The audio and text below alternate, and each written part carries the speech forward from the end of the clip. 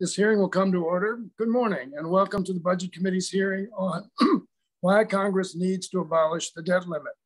Without objection, the chair is authorized to declare recesses of the committee at any time. Before I begin, I want to welcome the newest member of the Budget Committee representing Ohio's 15th District, Mike Carey. Mike served in the Army National Guard and the energy industry before coming to Congress.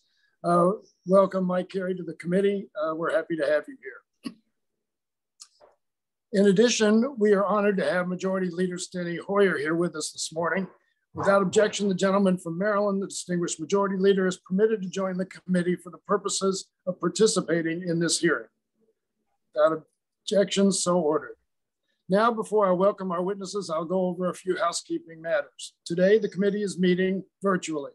Before we begin, I would like to remind members participating in this proceeding to keep your camera on at all times, even if you are not under recognition by the chair.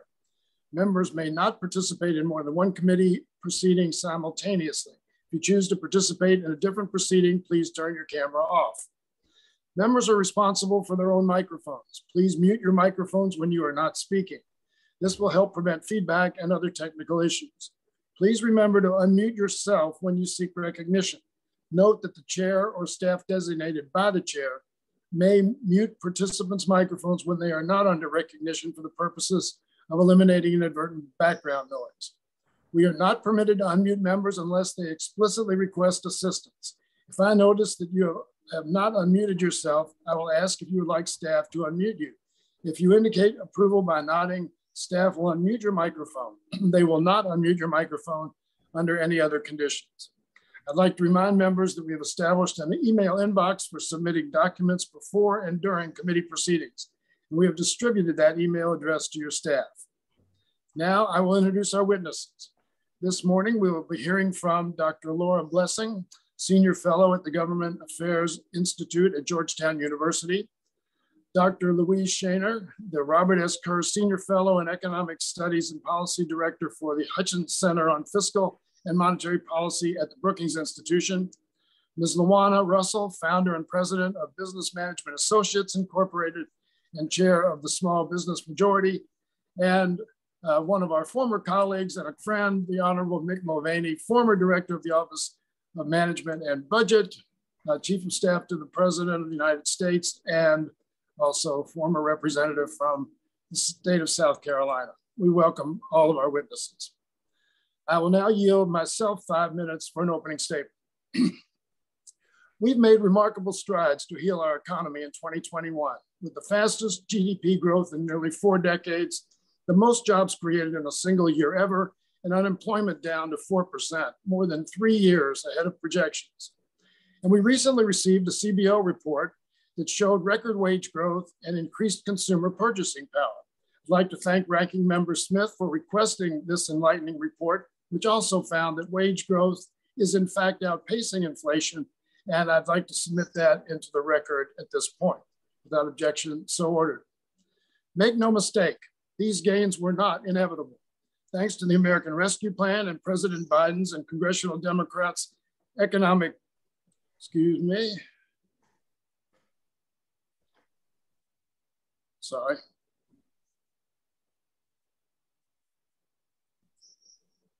President Biden's and congressional Democrats' economic agenda, our recovery is beating projections and setting records.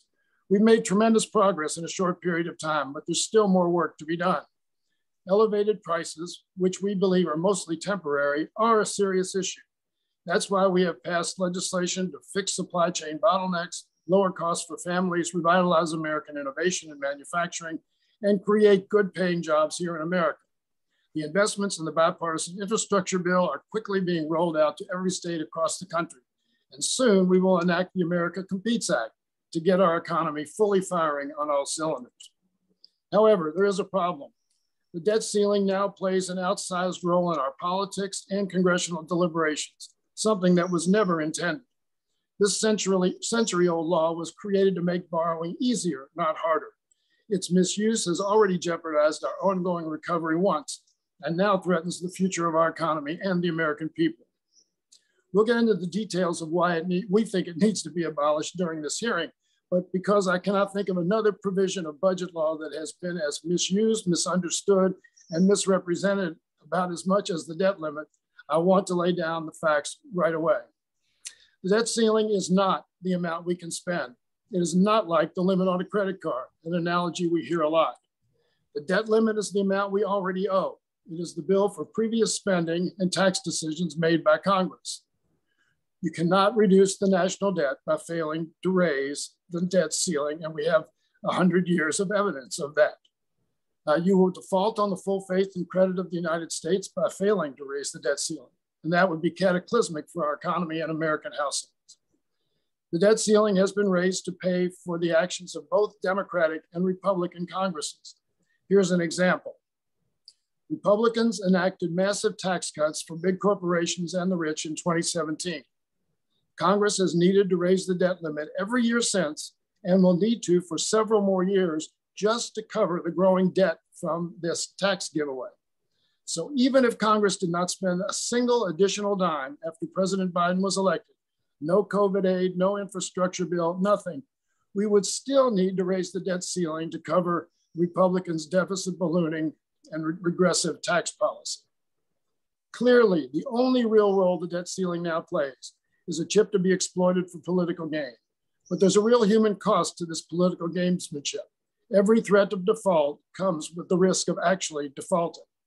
And in a closely divided Congress with members who have openly called for destroying the full faith and credit of the United States, that is a risk we can no longer afford.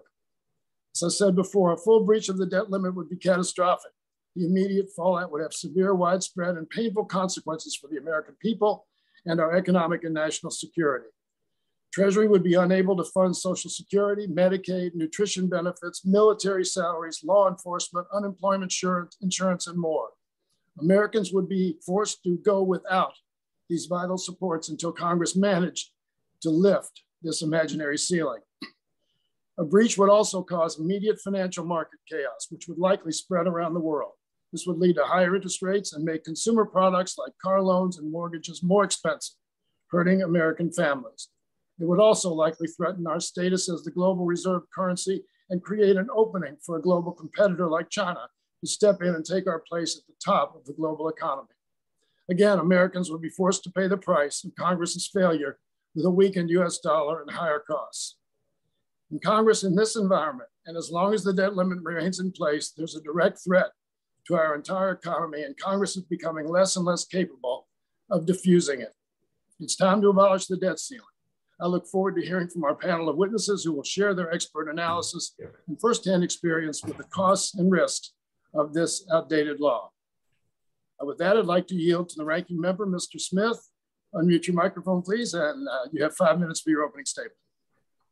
Thank you, Mr. Chairman. I'd like to welcome our newest member of the committee as well, Mr. Carey from Ohio. It's great that our committee is at full representation. Hopefully, the Democrat Party will not remove any more from our committee, and we get to keep this same membership moving forward. But I'd also like to welcome our witnesses today, which includes one of our former colleagues,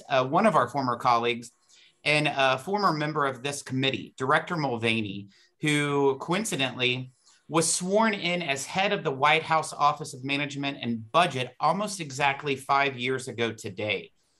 At the time, that was the latest ever that an OMB director assumed the job in a new administration, a little less than 1 month after a new president was sworn in. But under the Biden administration, we are now a year longer than that without an OMB director. There's a lot to unpack today, but before I start, I have to address the CBO score, the CBO letter that you submitted into the record. I'm glad that you did, because in fact, that record shows and proves, according to the Congressional Budget Office, that inflation is outpacing wage growth. And when you talk to any American, they won't buy what you're selling. They know that they can't purchase as many as goods today as what they could a year ago. And it's because of inflation. And whenever you try to say that increases in prices are only temporary, they're not buying it either. And you know what? The economists aren't either. 7.5% year to year, the highest inflation in 40 years. Give me a break, but I'm glad you put that into the record because in fact, that CBO score showed that inflation in rural areas is 130% more than in urban areas. So thanks for putting that into the record, Mr. Chairman. There's a lot to unpack today, but I will start by saying that it seems budget Democrats are working at cross purposes. Last year, we had a hearing about Congress's power of the purse and how to reassert our constitutional role in budgeting and spending so that it wasn't being usurped by executive branch decision-making. What we learned was that if Congress did its job, budgeting, appropriating, and authorizing programs on a timely basis, it would go a long way to removing the ability of unelected bureaucrats to make decisions about government spending while also restoring some fiscal sanity to Washington. And yet, today we're talking about passing off Congress's responsibility for the debt to unelected career government employees. This would severely undermine, if not destroy, the power of the purse my colleagues claim they believed in less than a year ago. It would allow Congress to take credit for spending without being accountable for the debt it creates, which brings us back to today's hearing. The real reason we're here is because Democrats want to get rid of any obstacles standing in the way of their radical agenda, an agenda that has unleashed a multitude of crises, the highest spike in prices in 40 years, a national debt above 30 trillion, and that's with the T, businesses facing chronic worker shortages and a supply chain crisis.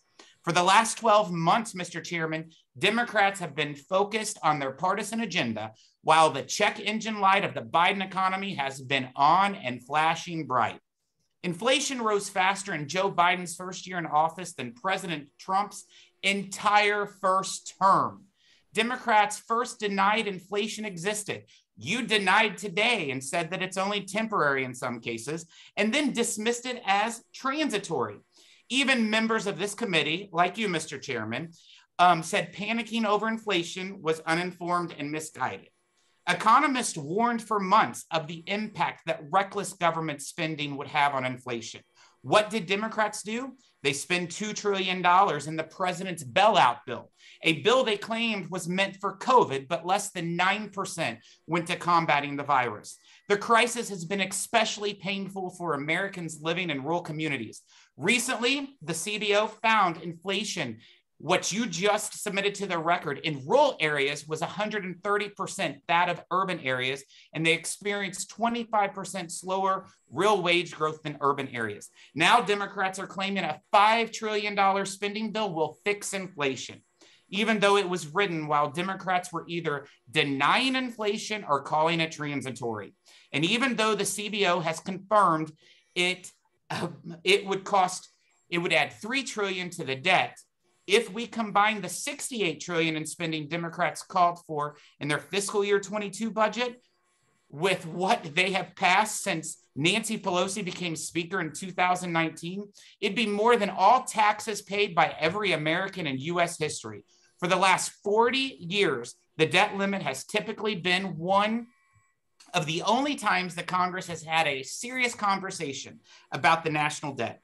Debt limit negotiations has given us real checks on government spending, including statutory limits on discretionary spending like those in the Budget Control Act of 2011. If the debt limit didn't exist or was raised to a gazillion dollars, as the chairman has suggested in the past, Washington Democrats would spend without end. Democrats claim the government can print as much money as it wants to spend. If you could wrap up, please. Your time's expired. I'm giving you much more time, but you can wrap up, please. All right. Well, Mr. Chairman, we've seen what happens when Congress tries to exempt itself and the basic laws of economics. We should not allow Congress to exempt itself from our budget laws and hand over more responsibility to elected bureaucrats. I yield back. Thank the ranking member for his opening remarks. I'd now like to welcome the Majority Leader of the House of Representatives, Steny Hoyer, to our hearing today, and he is recognized for his opening remarks. Majority Leader Hoyer, welcome to the committee. Mr. Chairman and Mr. Smith, thank you very much for this opportunity to testify on this. a very important issue. Frankly, I won't take the time to rebut Mr. Smith's remarks, but I will do so in the future. But they're not relevant. Either when Republicans are in charge and had the presidency, the Senate, and the House, nor are they relevant today. As a matter of fact, America is one of the few countries in the world that has a debt limit, and none of them go through the crisis that we do. There are three others, at least in the industrialized world, go through the gyrations that we go through when we meet the debt limit imposition, which would shut down the government and destroy the economic system in the world if we breached that debt. I appreciate the opportunity to speak today to the need to abolish the debt limit as it exists today. The United States is one of only two major industrialized nations to have an arbitrary limit on the amount of debt its government can issue. But we're the only one for which the limit is even remotely within reach.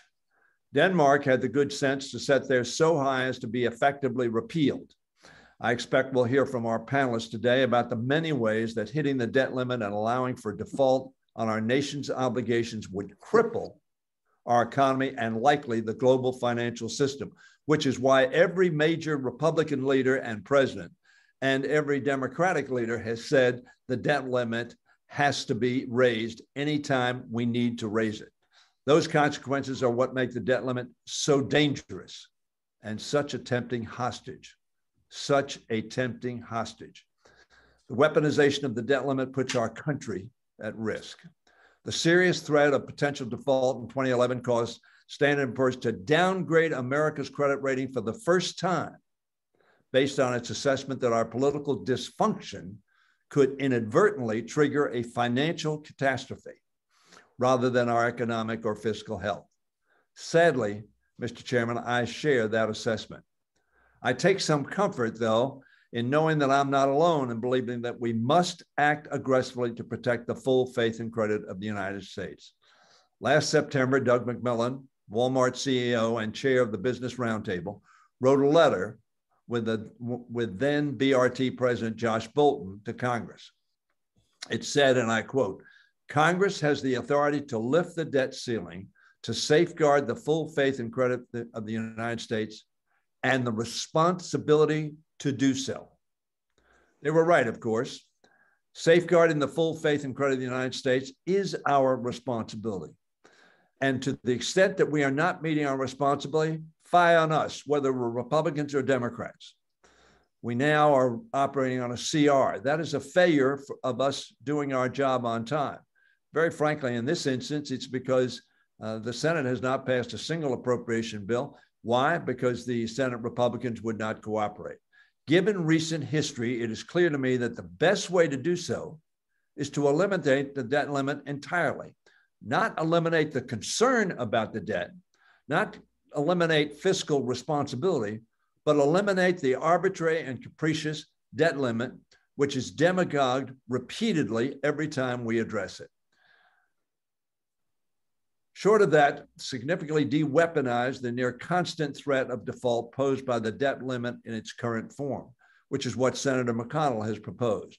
Chairman Yarmuth and Representative Brendan Boyle just yesterday introduced a proposal to that end, building off a process, as I said, first proposed by Senate Minority Leader McConnell back in 2011. They're not the only ones with a proposal. Representative Bill Foster has a bill of his own to repeal the debt limit. The Bipartisan Policy Center has worked with members like Representative Scott Peters and Jody Arrington on a more complex option to replace it.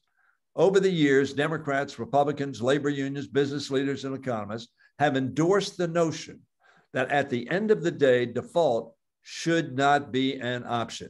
That is why this hearing is so important and why I'm joining you today to make clear that eliminating the threat of default would be an act of fiscal responsibility. It would not eliminate our responsibility, and nor would it eliminate our concern about a debt that is large and growing larger. I thank the committee for holding a hearing on this issue, and I look forward, Mr. Chairman and Mr. Smith, to continue to work with all of you to ensure the United States always pays its bills on time. The option is not available to us, nor should it be. Thank you very much. Thank you, Majority Leader Hoyer, for your remarks. In the interest of time, I ask that any other members who wish to make a statement submit their written statements for the record to the email inbox be established for receiving documents before and during committee proceedings. We've distributed that email address to your staffs, and you have that available to you. Once again, I want to thank our witnesses for being here this morning. The committee has received your written statements and they will be made part of the formal hearing record.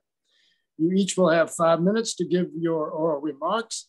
Dr. Blessing, you're up first. You may unmute your microphone and begin when you are ready. Chair Yarmouth, Ranking Member Smith, members of the committee. My name is Laura Blessing and I'm a senior fellow at the Government Affairs Institute at Georgetown University. Thank you for inviting me to testify on the topic of why Congress needs to abolish the debt ceiling. My goal is to provide additional context for how the debt ceiling has functioned over time in congressional negotiations and its consequences. I'd like to make 3 main points today. 1, Congress has evolved regarding the debt ceiling with a trend towards greater brinksmanship. 2, the current situation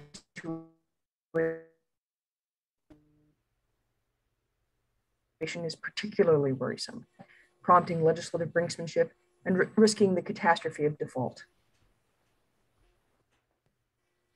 1, the evolution of the debt ceiling. The debt ceiling was created in 1917 and further modified in 1939. Notably, raising the debt limit does not incur additional spending. Rather, it allows the Treasury to borrow money to cover spending Congress has already voted for. Congress has lifted the debt ceiling over 100 times under administrations and Congresses of both parties. Both parties have politicized it in rhetoric by having a majority of their caucus or conference vote in opposition, by the refusal to bring up a vote, and more since 1953. From these early years, substantial though not symmetrical partisan voting patterns are present that worsen over time. There have also been different reforms with lessons for today. The 1970s brought 2 relevant major reforms. The first is the 1974 Budget Act, which reformed a more ad hoc appropriations process, providing regular oversight and a comprehensive consideration of total spending, and created a new expert body, the CBO. Previously, the debt ceiling, while still problematic, had functioned as a regular vehicle for such consideration in a process that otherwise largely lacked this.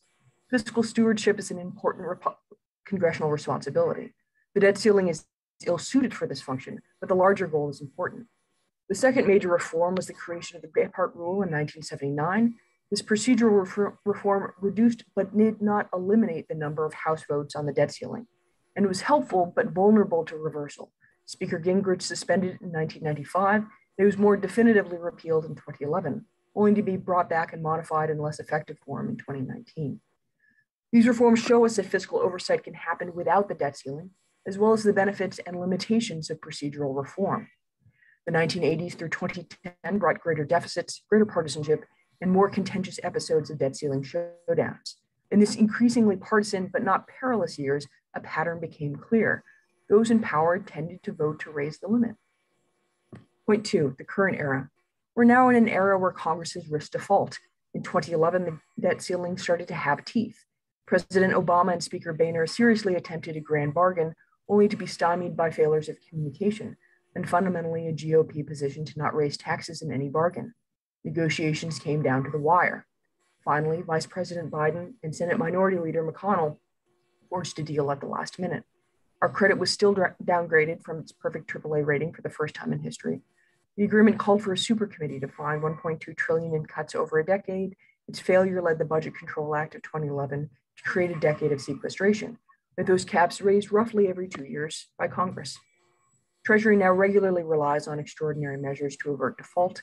2013 featured another high-stakes debt ceiling showdown, also affecting markets. And this past December, a debt ceiling increase barely passed the Senate on a party line vote right before Treasury's ex-date for default. Point 3, the debt ceiling's effects. The debt ceiling causes brinksmanship, but there's little evidence that the debt ceiling provides fiscal restraint. The debt keeps increasing, and the debt ceiling has virtually never been lowered. Consider where it is in the process. Voting separately to service debt that has already been incurred by earlier voting decisions is a reactionary exercise. Some claim that the debt ceiling has prompted negotiations that have resulted in fiscal restraint. The counterfactual that even though the ceiling keeps rising, that it could have risen faster. A fuller reading of congressional history would note that amending debt ceiling votes or otherwise using the debt ceiling to negotiate reforms have had truly minor effects, but also that such policies have both saved and cost money. In the early 1970s, debt ceiling votes attracted additional Social Security benefits. In the 1980s, non-germane amendments included both raising and cutting taxes, increasing the federal gas tax, repealing the windfall profits tax, increasing the tariff on imported oil, and more.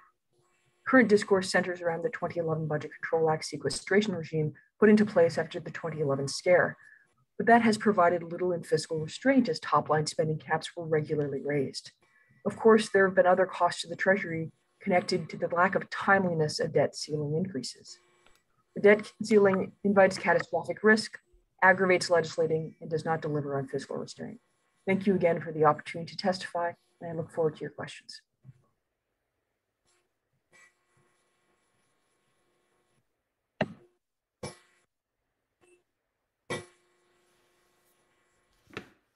Sorry, I wasn't unmuted. I now recognize Dr. Shaner for 5 minutes.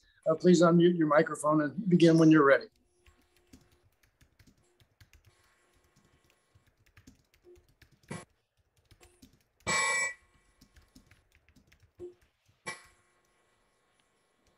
Sorry, I had little technical problems. Chairman Yarmouth, Ranking Member Smith, and committee members, thank you so much for inviting me to talk about the need to abolish the US debt ceiling.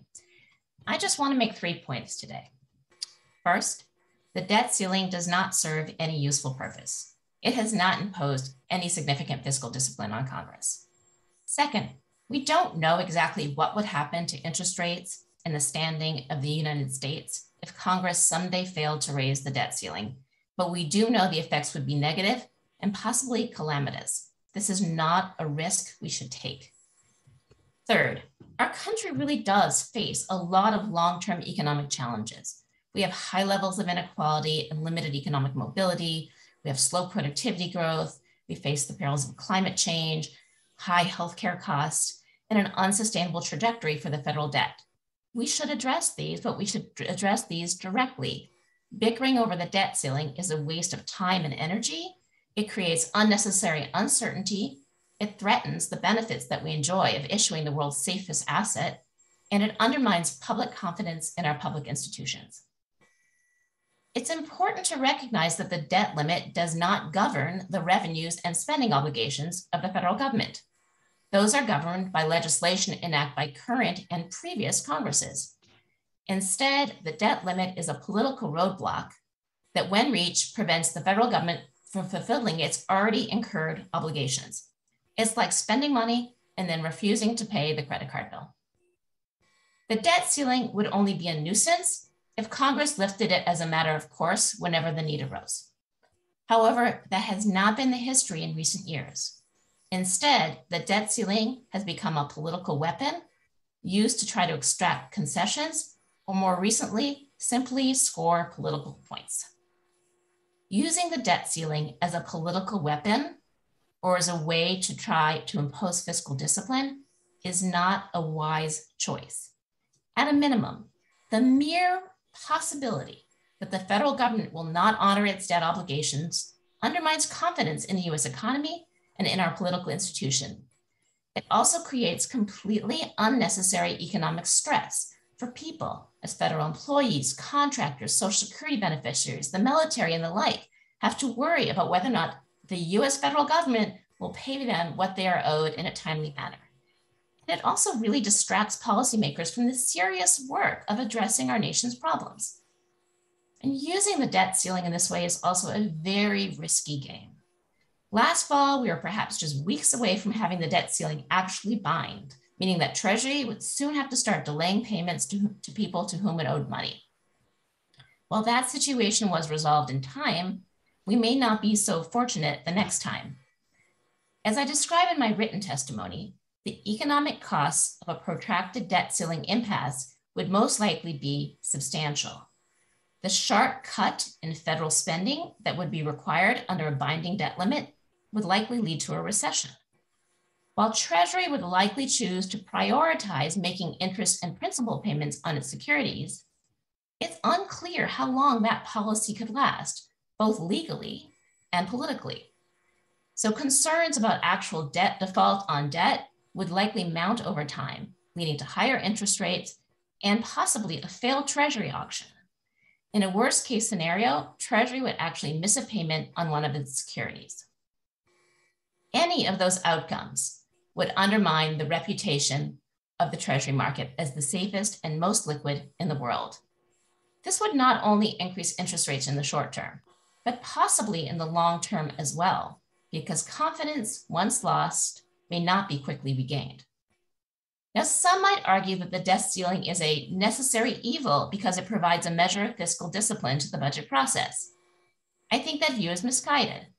First, there's little evidence that debt ceiling impasses have led to any long-term fiscal restraint.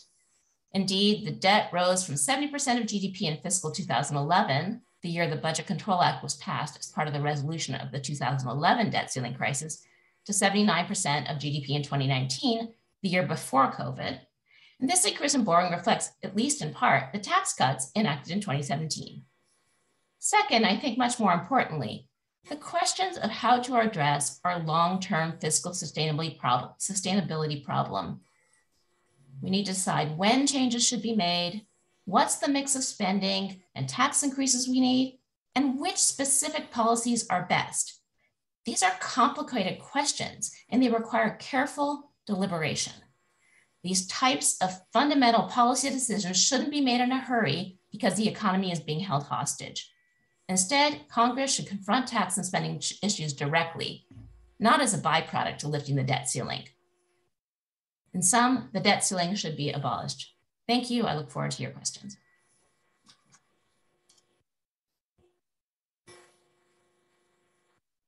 Thank you, Dr. Shaner. I now recognize Ms. Russell for 5 minutes. Please unmute your microphone and begin when you're ready.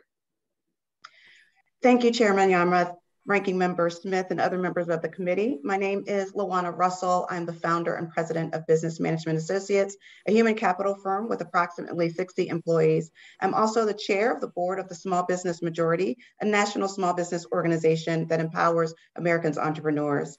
I am pleased to provide insights today as to why Congress should eliminate the U.S. debt ceiling to mitigate financial risk and uncertainty for the small business community.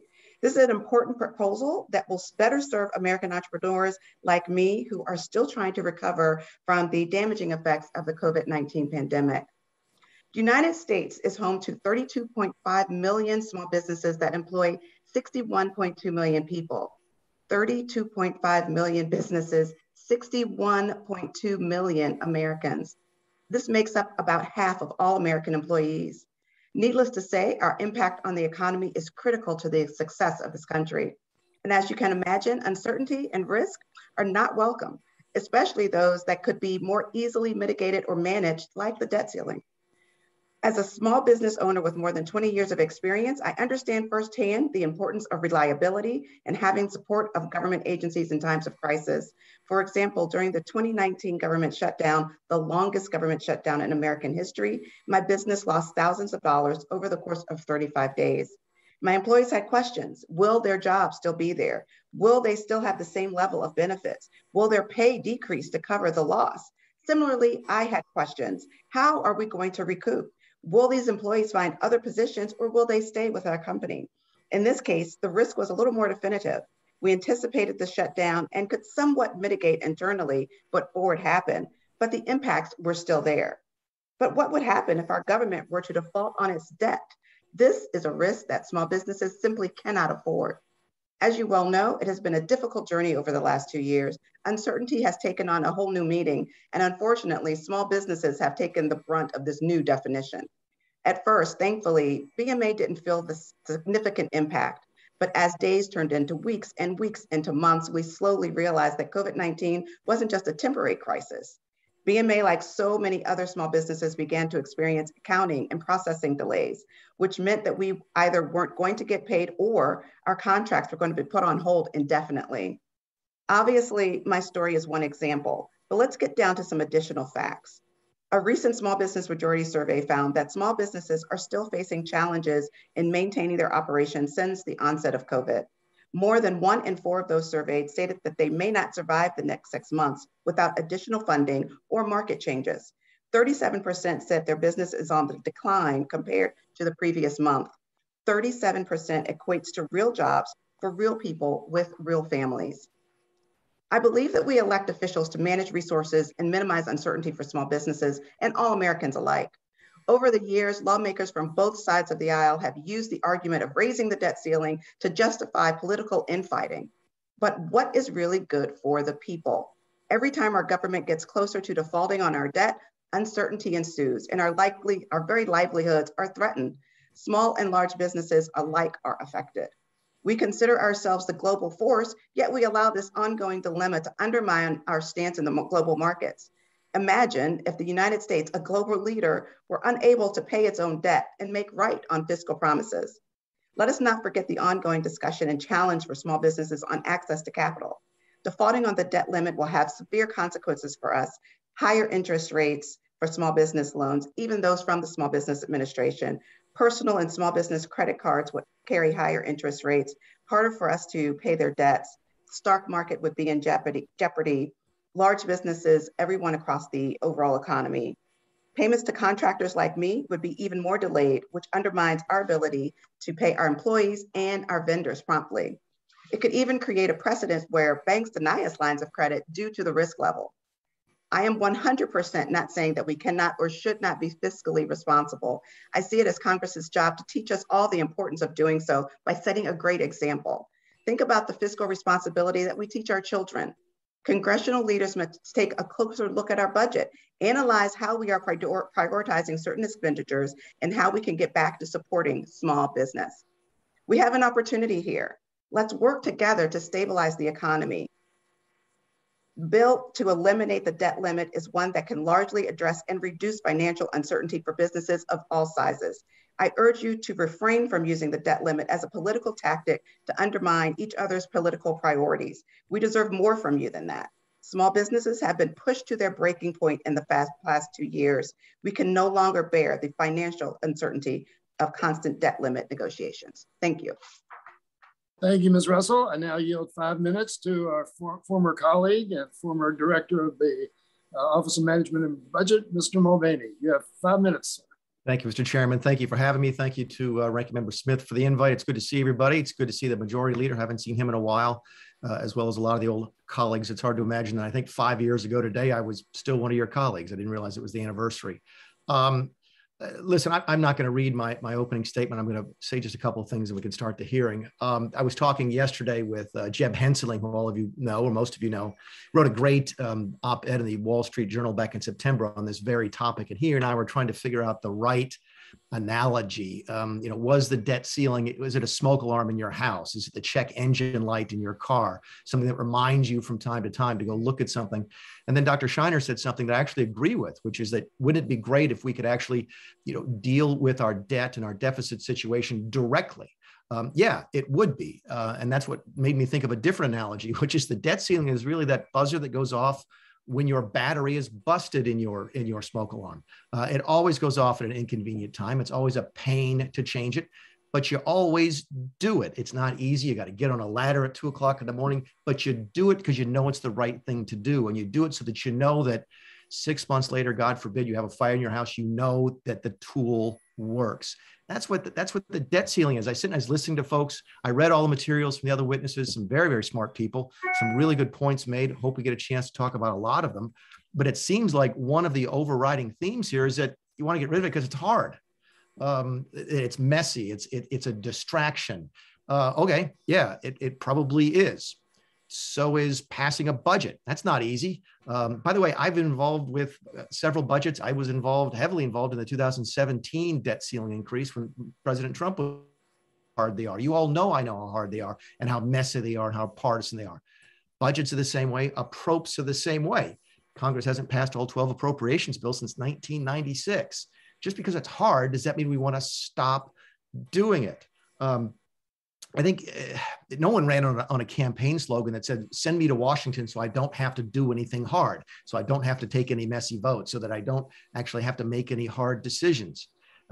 Ask yourself this: how often would you, as members of Congress, be talking about the debt and the deficit if not for the debt ceiling?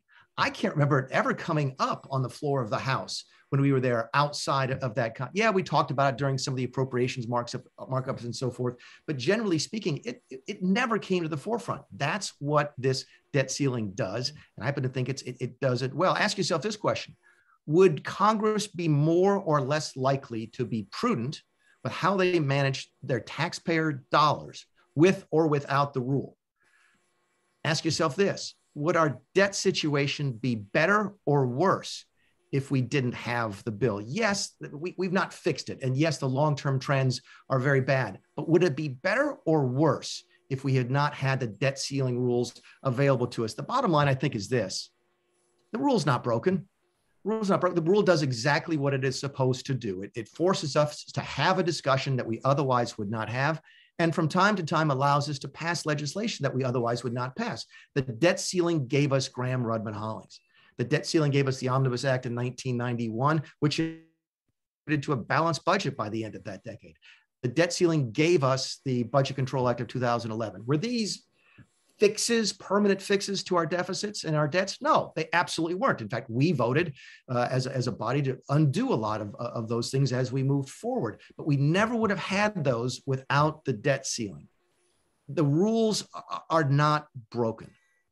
Congress is broken. And the reason it's so hard to do this, it doesn't have to be hyperbolic. There's nothing in the rule that says this has to be divisive and hyperbolic and brinksmanship. That's not in the rule. That's how you, as that's how we addressed it as a body when I was there. The rule is not broken. Congress is not broken. Excuse me, Congress is what's broken. And I think what we should be spending our time on is fixing that. And then you fix that, you get a chance to fix the debt ceiling, get a chance to fix the appropriations process, get a chance to fix the budget process. And by doing that, you get better fiscal outcomes. So I hope we get a chance to talk all about that again today. And I really appreciate the chance to be here. It's great to see so many friends and colleagues. And thank you for your time. I thank the gentleman for his remarks. We'll now begin the question and answer portion of the hearing. I defer my questioning until the end, so I now recognize the gentleman from New York, Mr. Jeffries, for 5 minutes.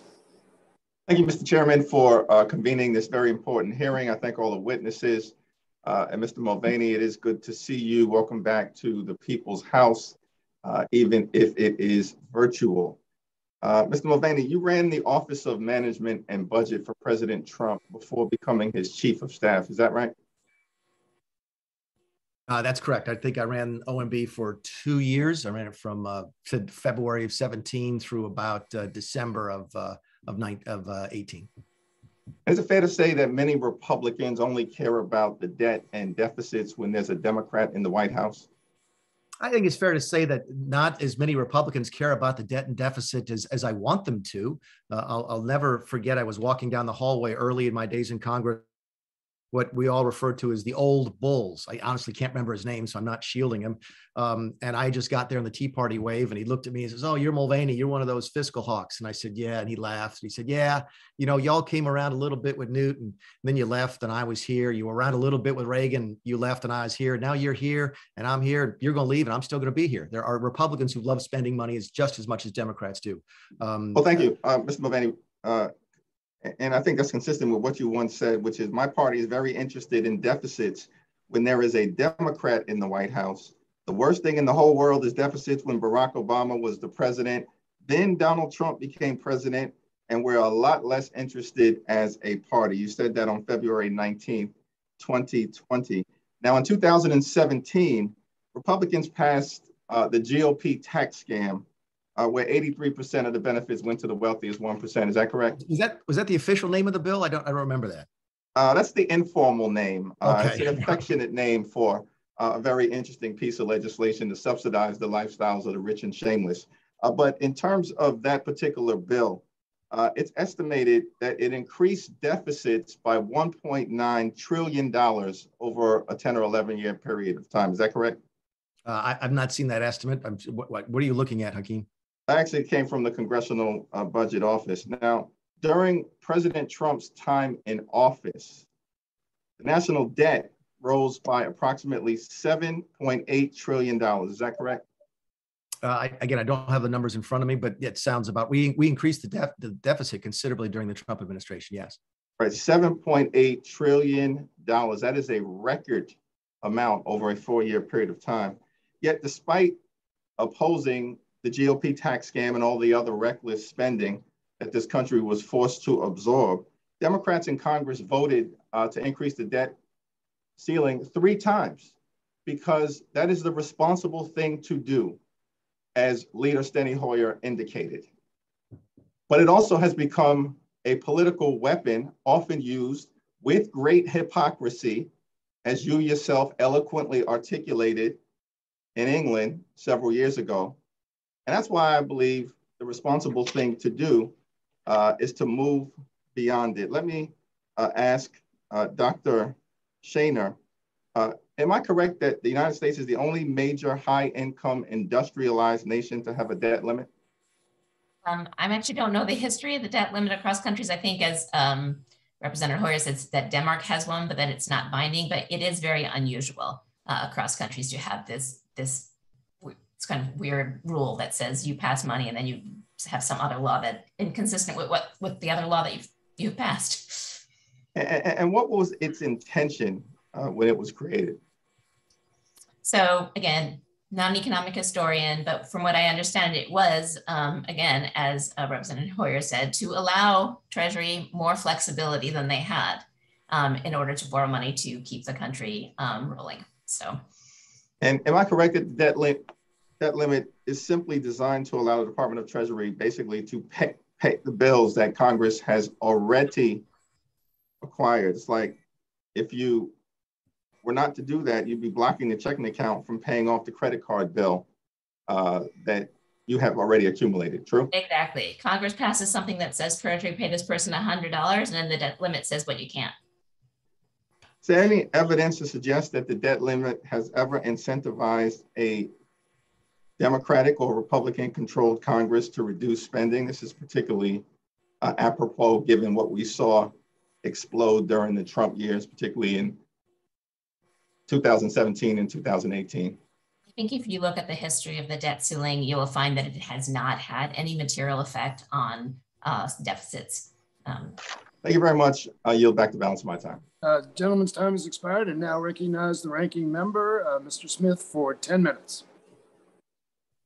Thank you, Mr. Chairman. Before proceeding further, my fellow Republicans on this committee and I, we sent you a letter over 2 months ago calling for an oversight hearing on the $2 trillion of so-called COVID-19 relief, the legislation that was signed into law in March of 2021.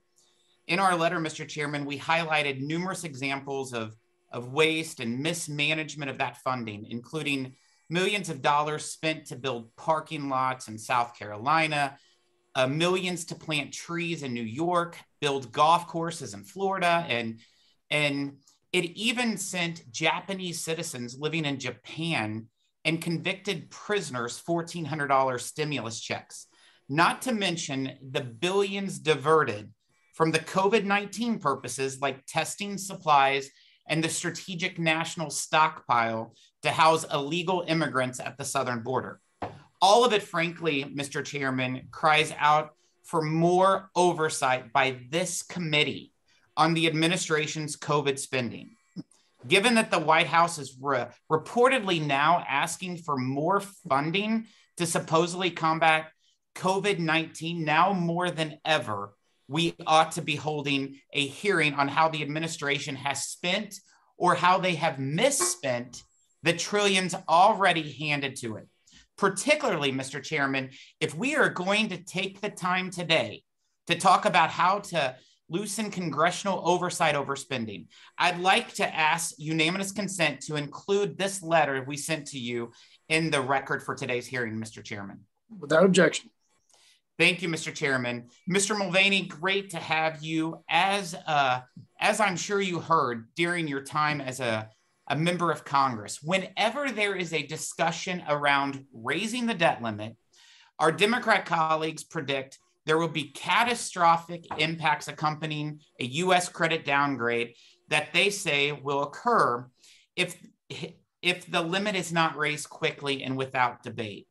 They are eager to cite the S&P downgrade of U.S. credit that occurred at the time of the 2011 debt limit debate, claiming that downgrade was a consequence of the debate and discussions that occurred. The premise being that negotiating about how to handle America's debt crisis, rather than just thoughtlessly lifting the debt limit, is itself a threat to our credit rating? Mr. Mulvaney, can you speak to the circumstances surrounding that decision by S&P at that time and what they said some of the reasoning was behind that decision? Sure, Jason, because I was there in 11 during the showdown over the debt ceiling. I remember the S&P crisis, the S&P downgrade. I don't know how many members of this committee were here at that time, but yeah, it's always surprised me how that history has been revised. The history has been portrayed that it was because of the fight, because of the debt ceiling fight that we got the downgrade. That's actually not true. If you go and look at the S&P report, which I've got in front of me, I'll read sections to you. It says, we lowered our long-term rating on the U.S. because we believe that prolonged controversy over raising statutory debt ceiling and the related fiscal policy debate indicate that further near-term progress containing the growth in public spending, especially or in reaching an agreement on raising revenues, is less likely than we previously assumed. We also believe that the fiscal consolidation plan that Congress and the administration, so they downgraded us after the deal, the one they agreed to this week falls short of the amount we believe is necessary to stabilize the government debt burden by the middle of the decade. They will go on to say that our opinion is that elected officials remain wary of tackling the structural issues effectively address the rising U.S. public debt burden in a manner consistent with the AAA. Republicans and Democrats have only been able to agree to relatively modest savings on discretionary spending while delegating the select committee decisions on more comprehensive measures. It had nothing to do with the fight and everything to do with the compromise that came out. We got downgraded. The S&P knew that we didn't solve our problem. Did we kick the can down the road? Yes, and they were finally holding us to account over it. So I know that that's not the history that gets told in the press. I know it's not the history that gets told in politics. That the reason we got downgraded and could get downgraded again is not because we bicker over the debt ceiling. We always raise the debt ceiling. Everybody knows we're going to raise the debt ceiling. It's what we do. The question becomes, what do we do as part of raising the debt ceiling? Do we spend less or do we spend more? Keep in mind, and Mr. Hoyer will remember this, the Democrats only agreed to help us raise the debt ceiling in the Trump administration if we spent more money. So the leverage works both ways, depending upon who's in charge. So the debt ceiling, again, not the problem. Congress is the problem, and changing the debt ceiling isn't going to probably just make them worse. You know, Mr. Mulvaney, Congress is now facing another debt limit discussion within the next year or so, and perhaps sooner if more of the $7.5 trillion in new spending House Democrats have passed becomes law. As you know, the debt limit has often been paired with spending restraints or other long-term policies to rein in deficit spending, like you pointed out. But given that the 2011 S&P downgrade was a result of the markets having no confidence that Washington would curb its appetite to spend, and since we are facing a new debt limit crisis end of this year, when that next conversation over the debt limit occurs, what specific reforms do you think, Mick, that Congress should consider as part of any potential debt limit increase, apart from just abolishing the debt limit like Democrats are proposing? Should Congress consider bringing back caps on annual spending or other such policies that put into law real spending restraints? Jason, excuse me, Mr. Chairman, my gut caps would be great, but keep in mind we did that in 2011, and then all Congress did every 2 years was raise the caps again. So even when we took those hard decisions in 2011 to do the Budget Control Act, we let ourselves out of that every 2 as we went forward, and as a result, again, I think it was Dr. Shiner, who mentioned that, the Budget Control Act didn't really have that much impact on the long-term debt. And she's right, but it really wasn't the fault of the Budget Control Act as much as it was of Congress relieving itself of those burdens. Look, we can go through a budget if you want to. I can't do it in 3 minutes, but if you want to start with places that I actually think there's a basis for compromise, was that we had really good discussions when I was in Congress about fixing some of the entitlements. Put Medicare aside for a second. It's really, really hard to do because it's a defined contribution, undefined benefit program. But Social Security is the type of thing that needs to be fixed and can be fixed. And when not politically easily, but it's mathematically easy. All of those programs are moving towards insolvency. By the time that ready to retire, so it probably doesn't affect him. But when you and I retire, Jason, I think we're looking at automatic across the board 20 to 25% security payments unless Congress does something now. So yeah, as there's stuff that we could do to get our fiscal house in order, yes. But generally speaking, what you have to do is just going to spend money more wisely. You're going to spend less money when you can. And fiscal matters seriously. The debt ceiling gives you an excuse to get rid of it. I'm not sure when you're ever going to discuss deficits and debts anymore.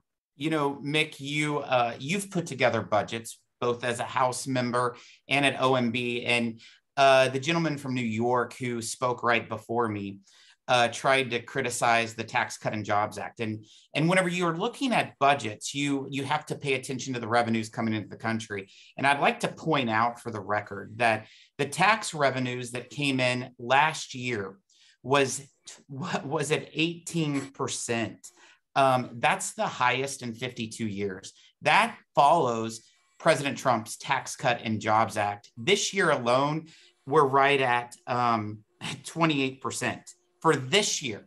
And that is under the Tax Cut and Jobs Act that was passed under this administration. So these higher revenues is how you put together a budget. But also something you do when putting together a budget is you calculate inflation.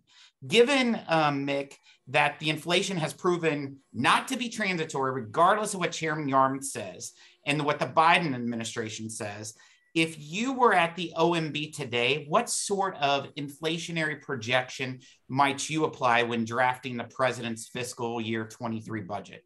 Yeah, he mentions that inflation is transitory. I keep asking what that means because last time I checked, life is transitory. So it could be around forever.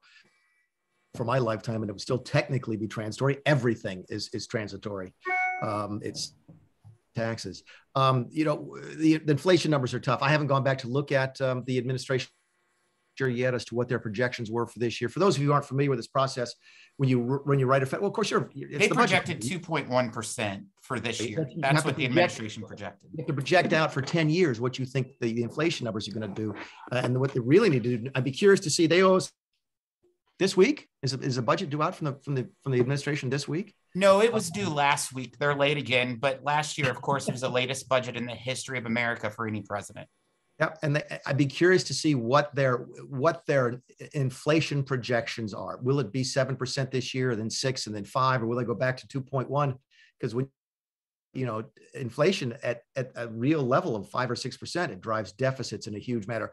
Mr. Jeffries, I think was correct. I think that Donald Trump did set a record for the amount done in any 4-year term by any president, but I'd be willing to bet anybody in this committee that number is going to be blown away from the 4 years of the Biden administration. I will just say, Mick, with the budget that was proposed last year of $68 trillion and all of the spending that Nancy Pelosi has done as Speaker of the House in the last 3 years, if you used all the taxes that have been collected since our country was founded, you couldn't even pay for all that spending. That's how unconscionable this spending is right now. Thank you, Mick, for being before our committee. Jason. Gentleman's time has expired. I now recognize the gentleman from Pennsylvania, Mr. Boyle, for 5 minutes. Well, thank you, Mr. Chairman, for holding this hearing, and I want to thank committee as well. As you know, my enthusiasm for this issue, I've worked on it for the last 7 years now. So I appreciate you and the committee holding this hearing. And as Steny Hoyer leader Hoyer already previewed, I thank you as well as Senate Majority Whip Durbin for joining me to co-author and introduce the Debt Ceiling Reform Act, which we introduced yesterday. And let me talk about that a little bit, because something, and it's great to see my good friend Mick back with us. I was always sad when he got demoted to the executive branch. So it's great to see Mick back home with the first article of the Constitution, Congress. Mick expressed a real confidence or certitude. I think he said something to the effect of, well, we know we're going to raise the debt ceiling. We always raise the debt ceiling. I wish I shared that 100% certainty. One of the reasons why I started working on this 7 years ago is because of my increasing fear that, God forbid, because of our increasing political dysfunction, at one point in the future, we will fail either by intention or more likely by accident not to raise the debt ceiling. That would be calamitous. And no, Ranking Member Smith, it's not just Democrats who would point out it's calamitous. It is economists across the ideological spectrum. In fact, one thing that has always stuck with me is I recall, this would have been about 3-4 years ago now, on the Ways and Means Committee, when I asked then Secretary Mnuchin, I asked him because I supported his push to raise the debt ceiling at that point. And I said, could you describe for us what would be the consequences if Congress failed to raise the debt ceiling? And he replied, Congressman, and he stuttered a little bit. He said, Congressman, the consequences would be so catastrophic, I can't even begin to describe them. That was Donald Trump's Secretary of the Treasury. And indeed, every Treasury Secretary of my lifetime of both parties has pushed for raising the debt ceiling. So, Dr. Shiner, I'll ask you, and just let me, actually, before I turn to Dr. Shiner, let me explain real quick about my legislation, the Debt Ceiling Reform Act. It actually would not eliminate the debt ceiling, but it would take it away from this increasing political dysfunction that we see in Congress. It would vest in the Treasury Secretary the authority to raise the debt ceiling while still reserving to Congress the authority to overrule that decision if Congress ever wanted to exercise that authority. It would improve the mechanism and take away that catastrophic possibility of one day failing to raise the debt ceiling and plummeting us into a worldwide depression. So with that, let me invite in Dr. Shiner. If you wanted to perhaps describe some of the consequences that Secretary Mnuchin couldn't even imagine if we were one day to fail to raise the debt ceiling.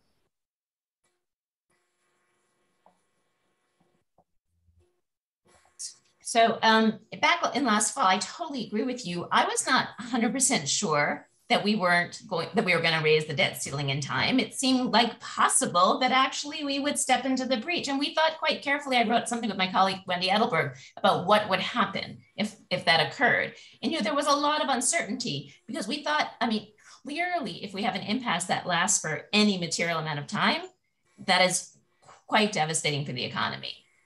If it turns out that, that the federal government has to keep delaying payments, then that means that the federal government is spending much less than what it was before, and people's incomes are down, and that in itself has been projected to cause a recession. So the Federal Reserve has done projections. They did projections in 2011. They thought a month impasse would cause a short recession. What we really don't know is what it would look like, because Treasury had a plan in 2011 that people thought they'd follow again, which is that they'd still pay principal and interest, but they would just delay payments to everybody else. They would just wait until they had enough cash. Yeah. And Dr. Shiner, just because I only have 9 seconds left, perhaps you'll get a chance to expand upon that with someone else. So let me just conclude with this. I say sincerely to my Republican colleagues on this committee, I think the idea that I've come up with, it is not inherently liberal or conservative or Democratic or Republican. It would give Treasury secretaries of both parties this authority. And I think it's a responsible mechanism, far better than the one we have. So I would encourage my Republican colleagues to take a look at it. to contact me if they would like to be supportive, if they'd like to offer suggestions. I do think this is something that we need to fix before it's too late. Thank you, Mr. Chairman. Thank you. The gentleman's time has expired. Now recognize the gentleman from California, Mr. McClintock, for 5 minutes. Thank you, Mr. Chairman. It's interesting. The Democrats began the session with the budget hearing on restoring Congress's power of the purse. Now we're hearing how Democrats want to relinquish Congress's constitutional power of the purse to the executive branch to establish debt levels. This is the topsy-turvy world we've come to expect from the majority. The debt limit is a speed bump that's designed to prompt the Congress to ask what it's doing wrong when we find ourselves spending more than we're taking in revenue. And it has worked repeatedly over the years. The Democrat witnesses who say it's had no effect on budget reforms are simply wrong. The Balanced Budget and Emergency Deficit Control Act of 1985 and its extension, and the pay-go provisions of 1997, and the Pay-As-You-Go Act in 2010, and the Budget Control Act of 2011, they were all enacted as part of the debt ceiling negotiations. Now, it's true the debt limit is not a panacea, but it is a useful tool. And the crux of the problem is that in the last 10 years, while inflation and population have grown a combined 27%, revenues have grown 58%. That is with the Republican tax cuts. Revenues have grown twice as fast as inflation and population combined. The problem is the spending in the same period has grown 89%. And that spending would be even higher, and with it our debt, if it wasn't for the reforms over the years that were enacted because of the debt ceiling discussions. But the Democrats don't even want to have those discussions anymore. They're proceeding on the assumption that the federal government can spend unlimited amounts of money with no consequences. And the problem with that is there are consequences. It turns out all of that free money is very expensive. The fact is government can't put a dollar into the economy that it first hasn't taken out of the same economy. And there are only three ways to do that. Either current taxes, which rob you of your current purchasing power, borrowing, which robs you of your future purchasing power, or printing money, which robs you every time you go shopping by reducing the value of your earnings while it silently hollows out your savings and retirement funds. That's the 7.5% inflation rate that's being caused by these trillions of dollars of free government money. What that means is if you earn $50,000 a year, inflation just took $3,750 from your annual purchasing power. If you've managed to put aside $100,000 for retirement, the December inflation rate just took $7,500 of that. That's the consequence of excessive debt financed by monetary policy. And the crux of the Democrats' argument appears to be that an impasse on the debt limit risks a catastrophic default on our debt payments. You may remember that during the Obama administration, they argued the same thing. I introduced the Full Faith and Credit Act and then the Default Protection Act to make it crystal clear that the administration did have the full authority to prioritize payments to protect the nation's credit. They both passed the House without a single Democrat supporting them. Democrats in the Senate refused to take them up. But frankly, these measures were superfluous. The organic law that established the Treasury Department in 1789 specifically gives the Treasury Secretary the authority and responsibility to, quote, manage the revenue and support the public credit. And the GAO clearly spelled out what that means to the Senate Finance Committee way back in 1985. They said Treasury is free to liquidate obligations in any order it finds will best serve the interests of the United States. Meanwhile, the Constitution commands that the public debt is not to be questioned. Prioritization is the practical mechanism for doing that. Most state constitutions provide first call on any revenues is to maintain and protect their sovereign credit. This is simply a canard. We discovered that even while the Obama Treasury Department was denying that they had the ability to prioritize to protect debt payments, they were actually making preparations to do so. And we also discovered documents that revealed the Federal Reserve officers were appalled when the administration denied their intention to give priority to debt payments because such statements, they said, ran a severe risk of panicking credit markets. That's exactly what we're hearing from the Democrats and their witnesses on this committee and from this administration. And with that, Mick, do you have anything to add? I was going to say, Tom, you're absolutely right. I mean, if the concern here is that we'll miss it by accident, then clarify prioritization. The Obama administration thought we could do it. I thought we could do it with Red OMB, but some folks say that we can't. So let's clarify and say, okay, so the sovereign debt gets paid first. As Hensling pointed out in his just exempt sovereign debt from the debt ceiling. So you focus on discretionary and mandatory spending. There's all sorts of ways to address these issues without getting rid of the debt ceiling. Now, one of the best 4-minute summaries I think I've heard of this topic in a long time. I do miss being there. You're back. Thanks. Gentleman's time has expired. I now recognize the gentleman from North Carolina, Mr. Price, for 5 minutes. Thank you, Mr. Chairman, and thanks to all of our witnesses, particularly happy to welcome back our former colleague, Mr. Mulvaney, and who for years shared the representation with me and our delegation of the Carolinas. Mr. Mulvaney's offered a kind of revisionist history here this morning, and I want to maybe set up a chance for our other panelists, perhaps starting with Dr. Blessing, our economic historian, but others welcome to chime in. Want to set up a dialogue regarding some of directly relevant, I think, to assessing how the debt limit works in practice. The Budget Control Act of 2011 was the direct result of the debt ceiling debate of that year. I would agree it was a gift that kept on giving.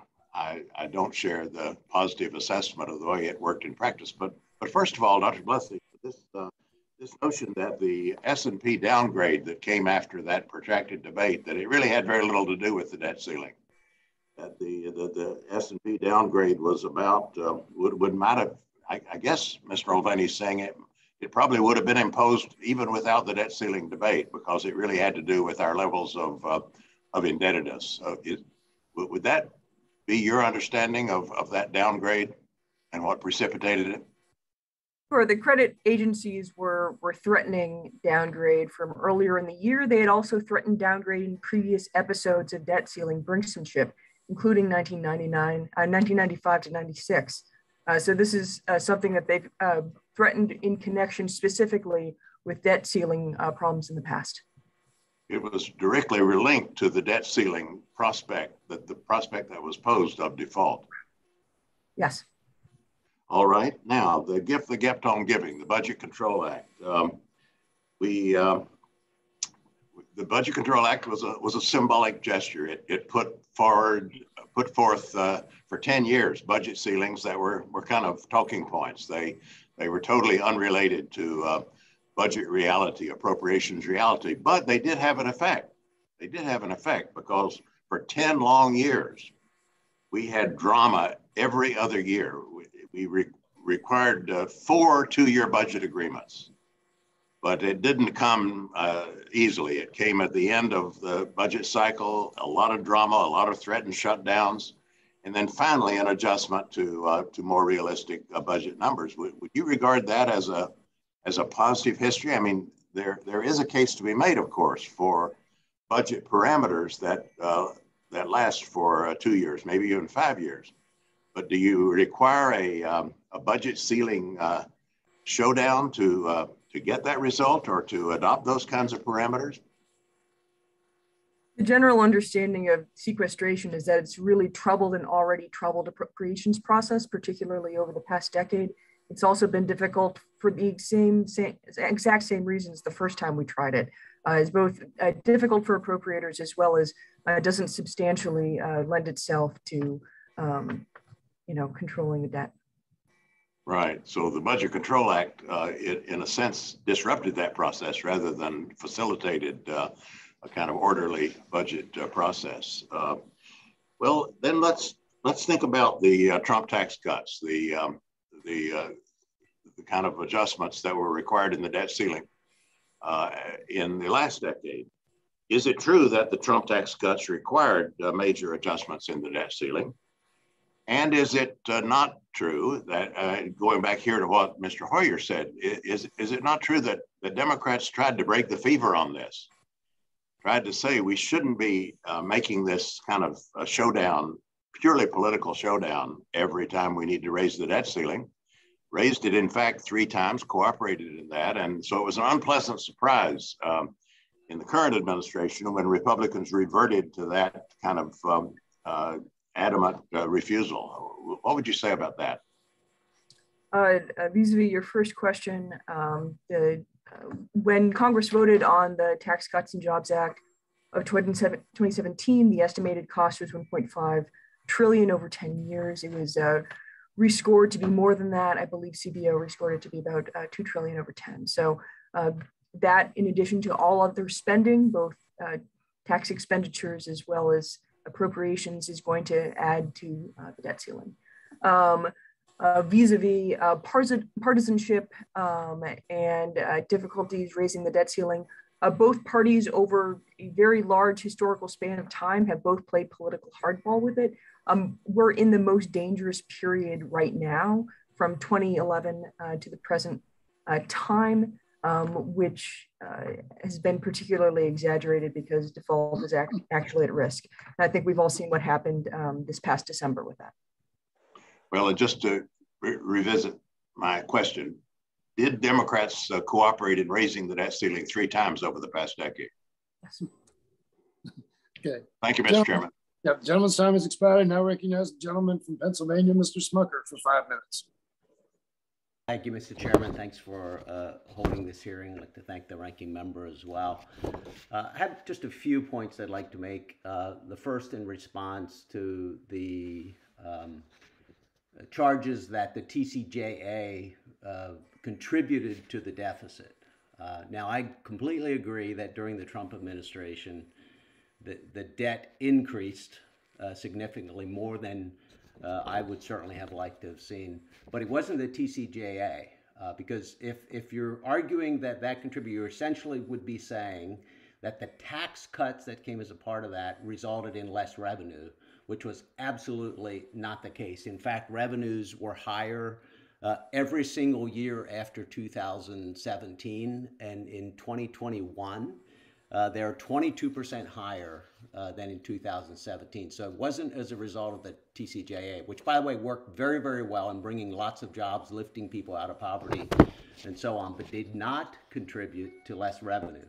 What contributed to the debt increase was more spending.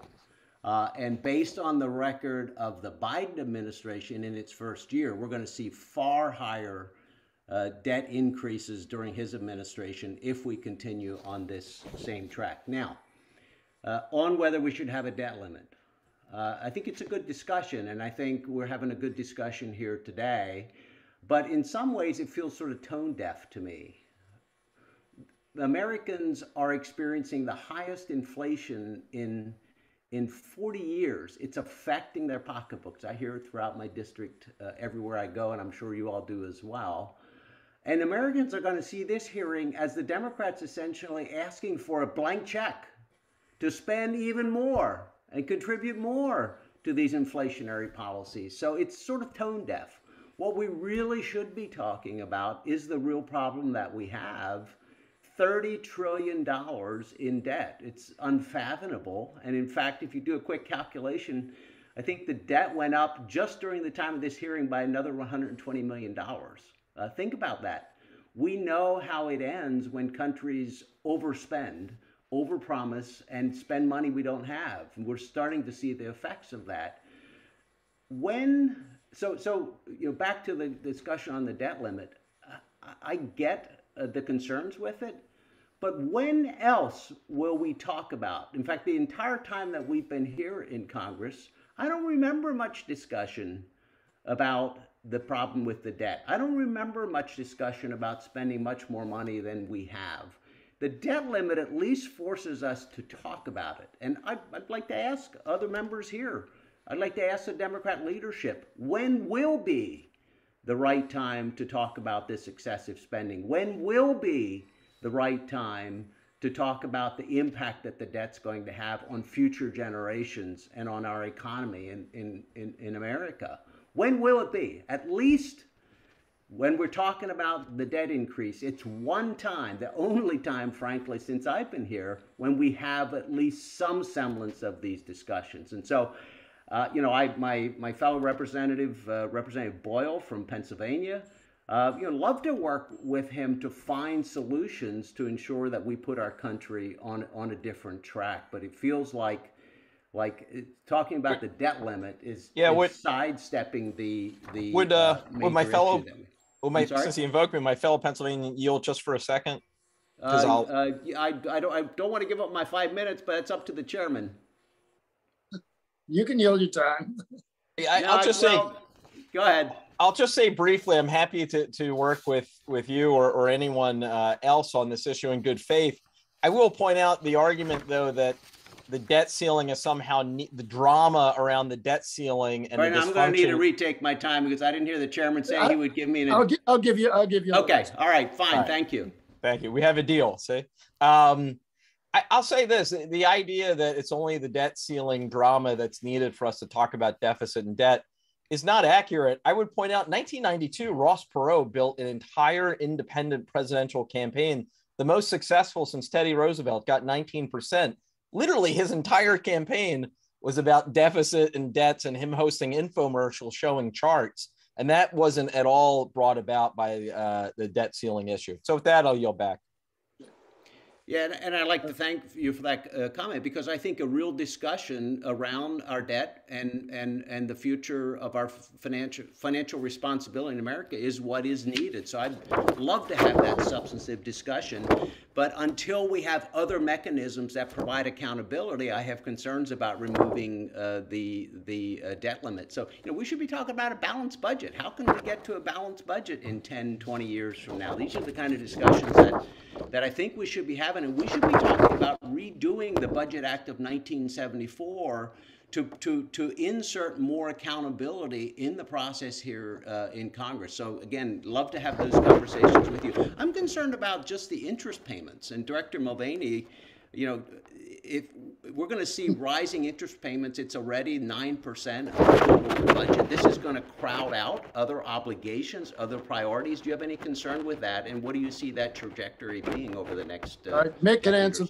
You can answer the question in your time. I'm not very good at math, but I mean, if interest rates are 6%, you're looking at $1.8 trillion in interest payments. I mean, it's a huge number. You're already looking at interest payments, I think, that are bigger than every appropriations bill except defense. It's a huge number, and it's only going to continue to get bigger. Thank you, Mr. Chairman, for your generosity there. Absolutely. And gentleman's time has expired. I now recognize the gentlelady from Illinois, Ms. Chakowski, for 5 minutes. Thank you so much, Mr. Chairman, for having this hearing. Mr. Mulvaney, you said, that's what we do. We pass the debt ceiling. We do it every time. And so what I'm hearing is that this is really a message opportunity.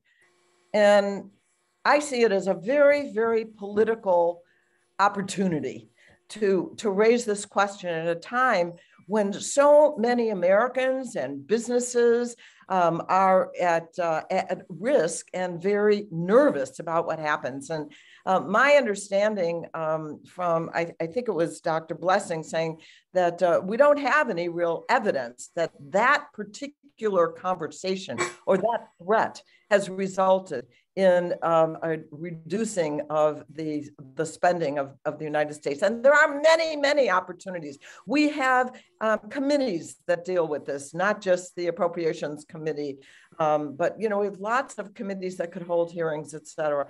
And I think it's really cynical to say that. And I wanted to talk to Ms. Luana Russell about small businesses. You talked about uncertainty, but I wondered if you could go into more detail about what that means. For example, let me say, if you're planning to expand or buy another outlet or raise the wages of your workers or get access to capital, are these things affected when the question of the debt ceiling is looming? Yes. Thank you so much for the question. They are, because people tend to stop. So if you're working with a bank and you're working with a financer, especially when you're looking at access to capital, which already for small businesses is a very difficult process, then organizations just stop because they have fear. They don't know, they have uncertainty. Small businesses may seem more of a risk. So while you're in a process to expand your business, to create tools that help your customers move forward, you will end up with a stop, and then your business suffers because you cannot move forward. You have to kind of stay where you are, and your growth is hindered. Thank you. You know, I say it's cynical because, you know, I was on the Simpson-Bowles Commission. It was a commission over a decade ago talking about how we should deal with issues of debt. One of the major suggestions, fortunately it didn't pass, was to cut Social Security. Entitlements were on the table. And so when you talk about the debt ceiling, that's a reasonable conversation. But when you say that the consequence could be by not raising it, Social Security actually being cut,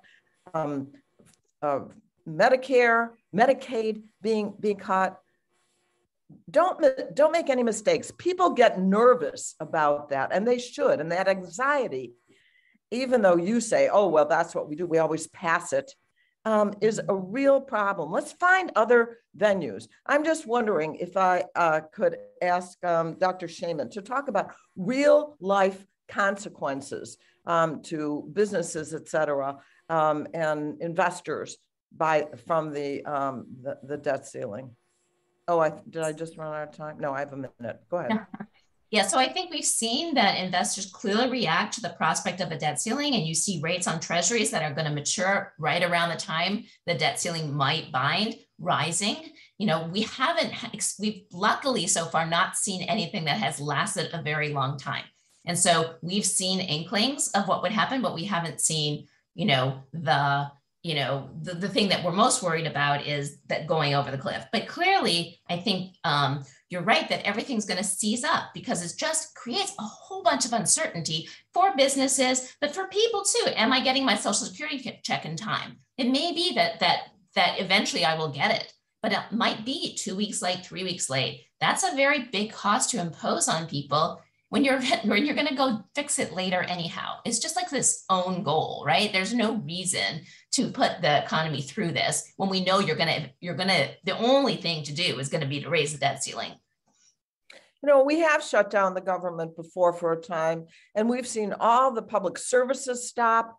We have seen such a halting in the ability of ordinary people to get things done. So to have this conversation, let's find another way.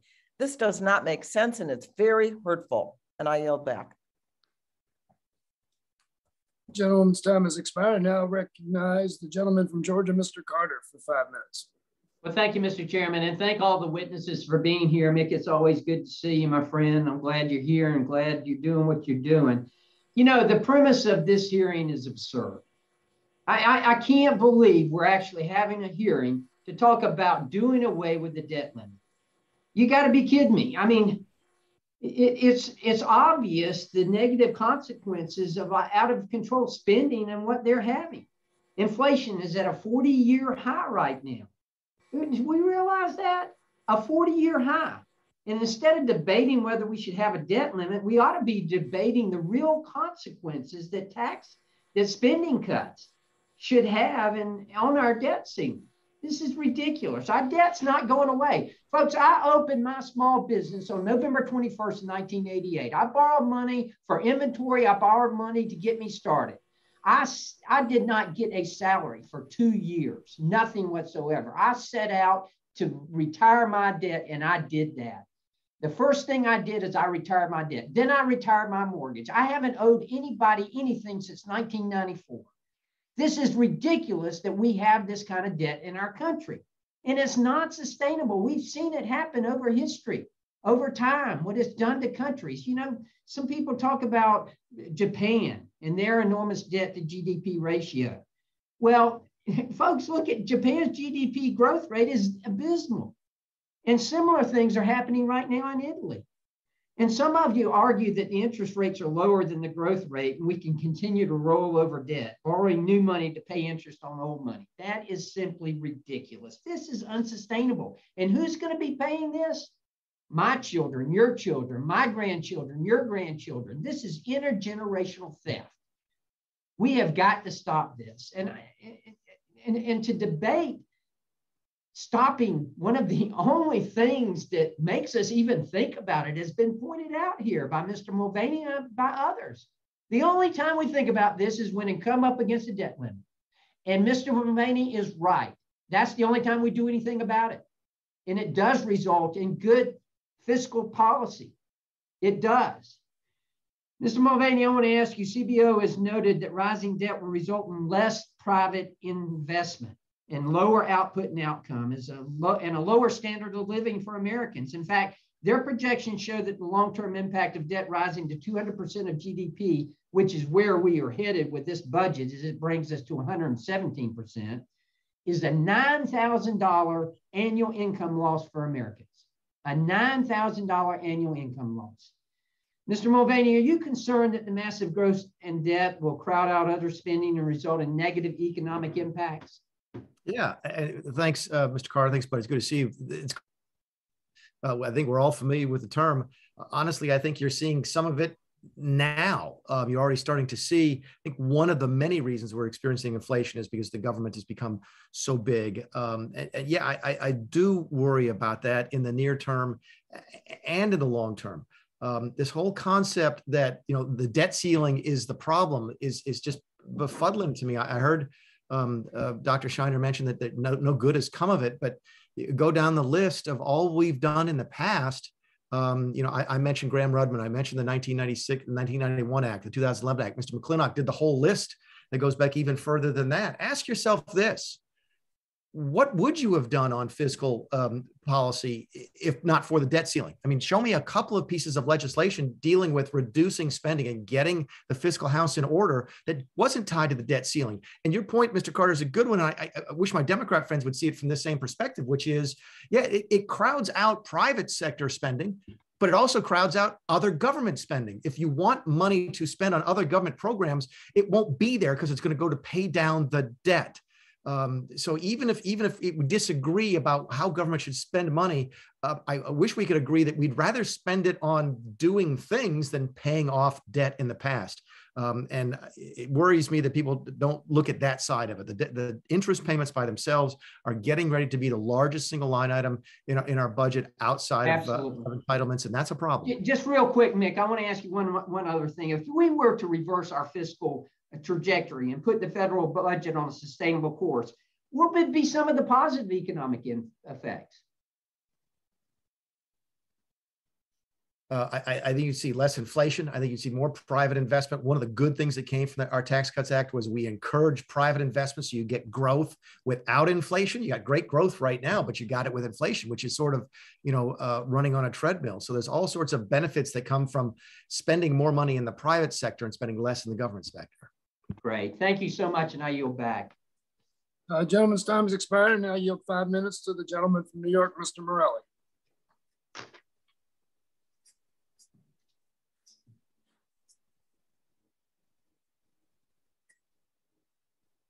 Mr. Morelli, are you there?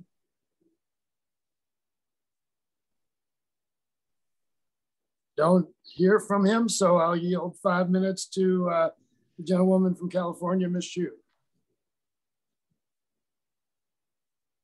Thank you, Mr. Chair. Ms. Russell, I wanted to expand on Congressmember Jan Schakowsky's questions about small business. I am a member of the House Small Business Committee, so I understand how the U.S. government's small business lending programs underpin so much of our economy, supporting business growth and employment. But what many of my colleagues may not realize is that the SBA's loan guarantee programs frequently operate at zero subsidy. And that means that despite offering billions of dollars in government-backed loans to small businesses that otherwise would not secure affordable financing on the private markets, these programs typically require no appropriations from Congress. They don't cost our taxpayers anything. But a breach in the debt ceiling would be catastrophic for these programs, which do not even contribute to the federal debt. Even if SBA were to find a way to continue offering loans they would require exorbitantly high interest rates because the government would have no other way to guarantee the loans. So could you spend some time talking about how these programs contribute to the small business economy and discuss the potential impacts to the lending environment if SBA could no longer offer low interest loans? Thank you so much for that question. It's really, really important to understand how that little ecosystem works, right? Because SBA works with many banks across the country to work with small businesses. And those are banks that are taking on the guarantees from SBA and understanding how to work with small businesses specifically. And that's not necessarily federal contracting small businesses, it is all small businesses across the board. So when you remove that, then you're talking about the mom and pop organizations. You're talking about small businesses that are in high technology. You're talking about such a huge part of the American economy. You know, in my comments, we talked about 32 million small businesses. That's a huge number of American workers where that understanding of having some level of support from the Small Business Administration is critical to that business getting up and develop. Even for the gentleman speaking earlier about how he started his small business and now he's out of debt. Well, that's important to understand because so many small businesses are starting. I started my business without debt at all. I started my business at my kitchen table with $500, right? And so while some have that opportunity, others may not have that opportunity. And so it's our responsibility to give them that opportunity because we know and understand that small business is the undergird of this entire economy. SBAs and their ability to fund the small businesses to get these ideas off the ground, it's incredible. Yeah. Well, thank you for that. Dr. Blessing, I wanted to discuss the impacts that debt ceiling hostage taking has had on government's most important and basic functions, including the ability to collect revenue and promptly disperse refunds during tax season. Debt ceiling standoffs, including the one perpetrated by the Republicans in 2011, have not had any impact on reduced federal spending, but instead have allowed for Republicans to defund crucial government services while spending more on their own priorities like tax cuts for the rich. Now, that's why the IRS's operating function is 20% lower today, even when adjusted for inflation. And this is despite federal spending increasing between 2010 and 2019. Defunding the IRS has led to a tax gap as high as $1 trillion annually, which means even more lost revenue to reduce the deficit. So the result is delayed tax refunds, overburdened staff, and more difficulty getting much needed assistance during the busy crunch before tax day. And any similar stories can be told for similar essential government functions. So can you talk about the impact that debt ceiling fights have had on essential government services like revenue collection, and have these service cuts led to deficit reduction? You make a good point with drawing out all of these different elements that you put together connected to debt ceiling standoffs. And underfunding the IRS is an incredibly important problem that we should definitely focus on. You know, when we have these different debt ceiling standoffs, when we underfund these different services, you know, there are real costs to the government and to our ability to collect what's on the books. You know, it's not a tax raise. It's simply, you know, collecting what's on the books. And the tax gap should be a really low-hanging fruit item for reformers who are looking to kind of build a coalition for you know, ways to start recouping some revenue in a serious way. Gentlewoman's time has expired. Now recognize the gentleman from Virginia, Mr. Klein, for 5 minutes. Thank you, Mr. Chairman. I've been listening over the past hour, and I'm got to say this disconnect that's going on right now is profoundly disturbing between one side that wants to pretend that there's nothing wrong, that we can continue to proceed as we have with spending, record spending levels, record deficits, record levels of debt, and that we don't need to worry about debt limits anymore. And the other side, which actually wants to have a frank and honest conversation about the looming crisis that we're facing right now. Director Mulvaney, thank you for being here. Do you believe we should be focused on stabilizing current important programs like Social Security and Medicare to make sure we can maintain them, or on expanding these programs and creating a bunch of new programs on top of them? Mr. Klein, thank you very much for the question. It's an easy answer. Yeah, to depend on Social Security and Medicare and Medicaid. Faced with that automatic, and let's make it clear, and I know you folks know this as well as anybody, but for folks who might be watching this, those cuts are automatic. Social Security, for example, is not allowed to borrow money. It can only operate with the funds that it has. The day that it runs out of the money that's in the trust fund, it's going to have to unilaterally, last time I looked at it, which was 3 or 4 years ago, was 22%. That, you want to talk about something that will be a shock to the system. Would upset everything from small business to just social cohesion. Take Social Security and cut it 25% across overnight. Those are the types of things you should be looking at. How do you shore up those programs before you look at doing new ones? I know, we'll end up spending the money at some point in the future, but sooner or later, people might stop lending you money or might not be happy with you printing more money. It's prudent to take care of the existing programs that help people before you start talking about expanding or creating new ones. Right. The Social Security trustees project that the trust funds will become depleted in 2033. Although the two funds are legally separate, they're often considered in combination. And the trustees project that the combined trust funds will be depleted in 2034. They projected last year that the combined trust funds would become insolvent because incoming tax revenue would be sufficient to pay only about 78% of scheduled benefits.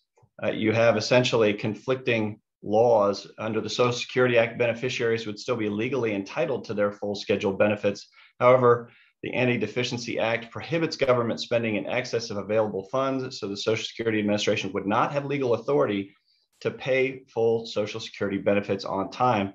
Dr. Shiner, you mentioned that there might potentially, if the debt ceiling weren't increased, be a delay of a week or two in a check. Wouldn't this be much, much worse than a delay of a week or two of a Social Security check?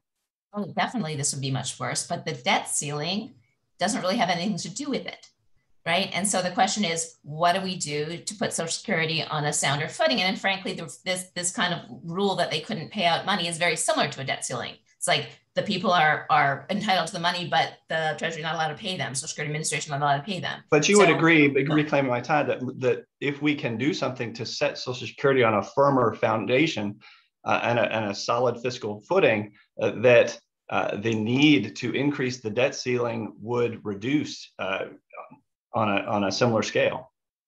It depends what we do. I mean, you can imagine changing that rule and allowing general revenues being used for Social Security, and then thinking about a more gradual, deliberative process. So it depends on what you did. Okay, thank you. Director Mulvaney, similar question. Modern monetary theory, or MMT, using the word theory loosely, proponents insist that debt doesn't matter because the government can never run out of money. We can always print more. Many of my colleagues on the other side are proponents of MMT and believe an increasing federal debt is essentially a free lunch. Do you believe that policies based on MMT would be harmful to the economy? And what would you expect that to be the impact on inflation, which is already a problem? Yeah, we heard the term earlier, I think, when the majority leader was talking about a de facto default, that, when you don't pay money, you've appropriated, it's a de facto default. If I borrow $100 from you, right, I expect $100 back. But if you pay me back in money that's only worth 50 cents, is that a de facto default as well? And that's what modern monetary theory sort of looks at, which is just we can print as much money as we possibly want. My problem with MMT, Mr. Klein, is that it's right until it's not. Certainly, I'm sympathetic. I mean, there's been folks like me saying that the end was nigh for 30 years. I mean, back during Reagan, we were worried about the debt and the deficits, right? And it hasn't come up to bite us yet. I feel sometimes like I'm a guy on the corner standing up holding the sign saying, repent, the end is near. Sooner or later, though, I'm going to be right. But the MMT works until it doesn't. And I'm not really sure how you get out of the box after you've printed all of that money or borrowed all of that money. How do you then get it back? You don't. So you either deal with dramatic economic slowdowns, inflation, loss of trust in the system. Nothing good comes from MMT. You have a devaluation of your currency and your economy's in shambles. I yield back, Mr. Chairman. Thank you. Gentleman's time has expired. Now yield 5 minutes to the gentlewoman from Texas, Ms. Jackson Lee.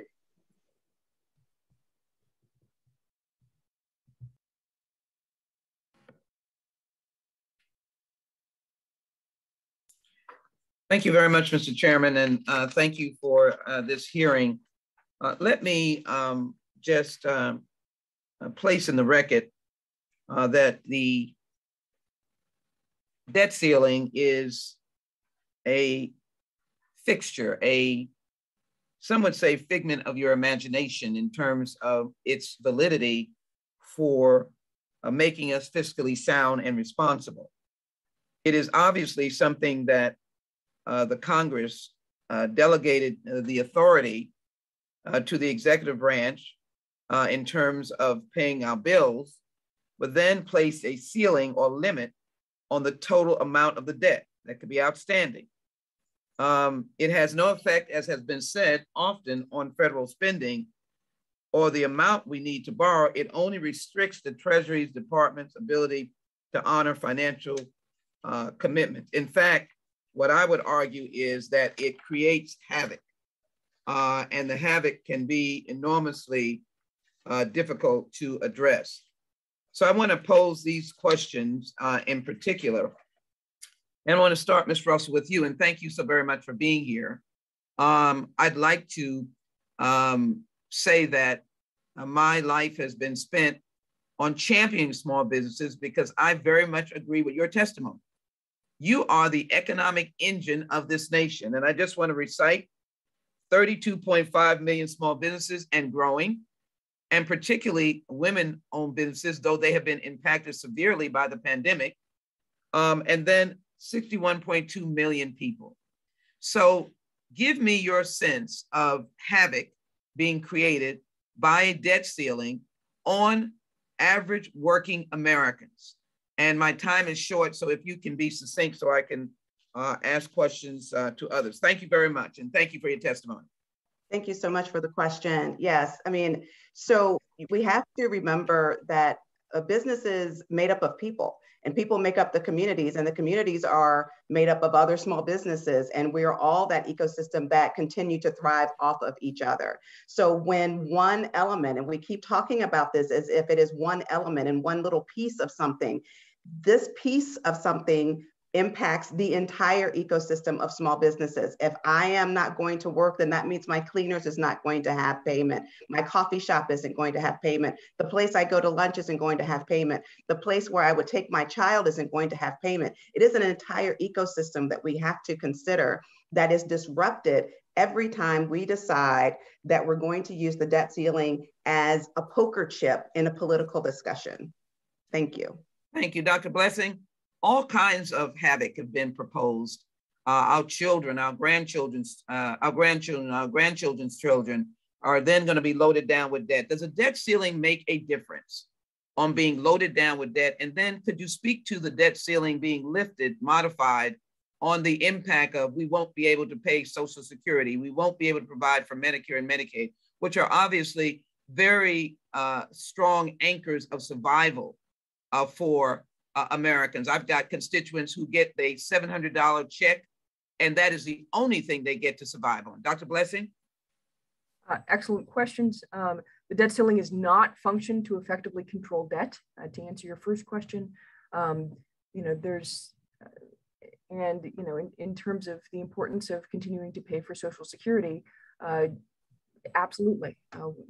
This is not something that is if there are so many different reforms that we could make to the debt ceiling that would be really productive, whether it's abolishing it or something very clean like the newly introduced Boyle bill. Social Security is not connected to the abolition of the debt ceiling.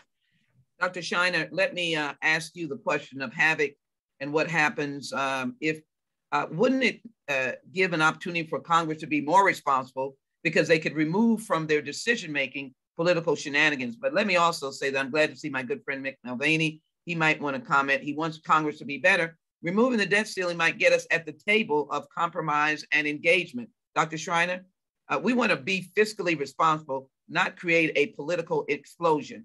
Dr. Schreiner, and maybe Mick if we have the time.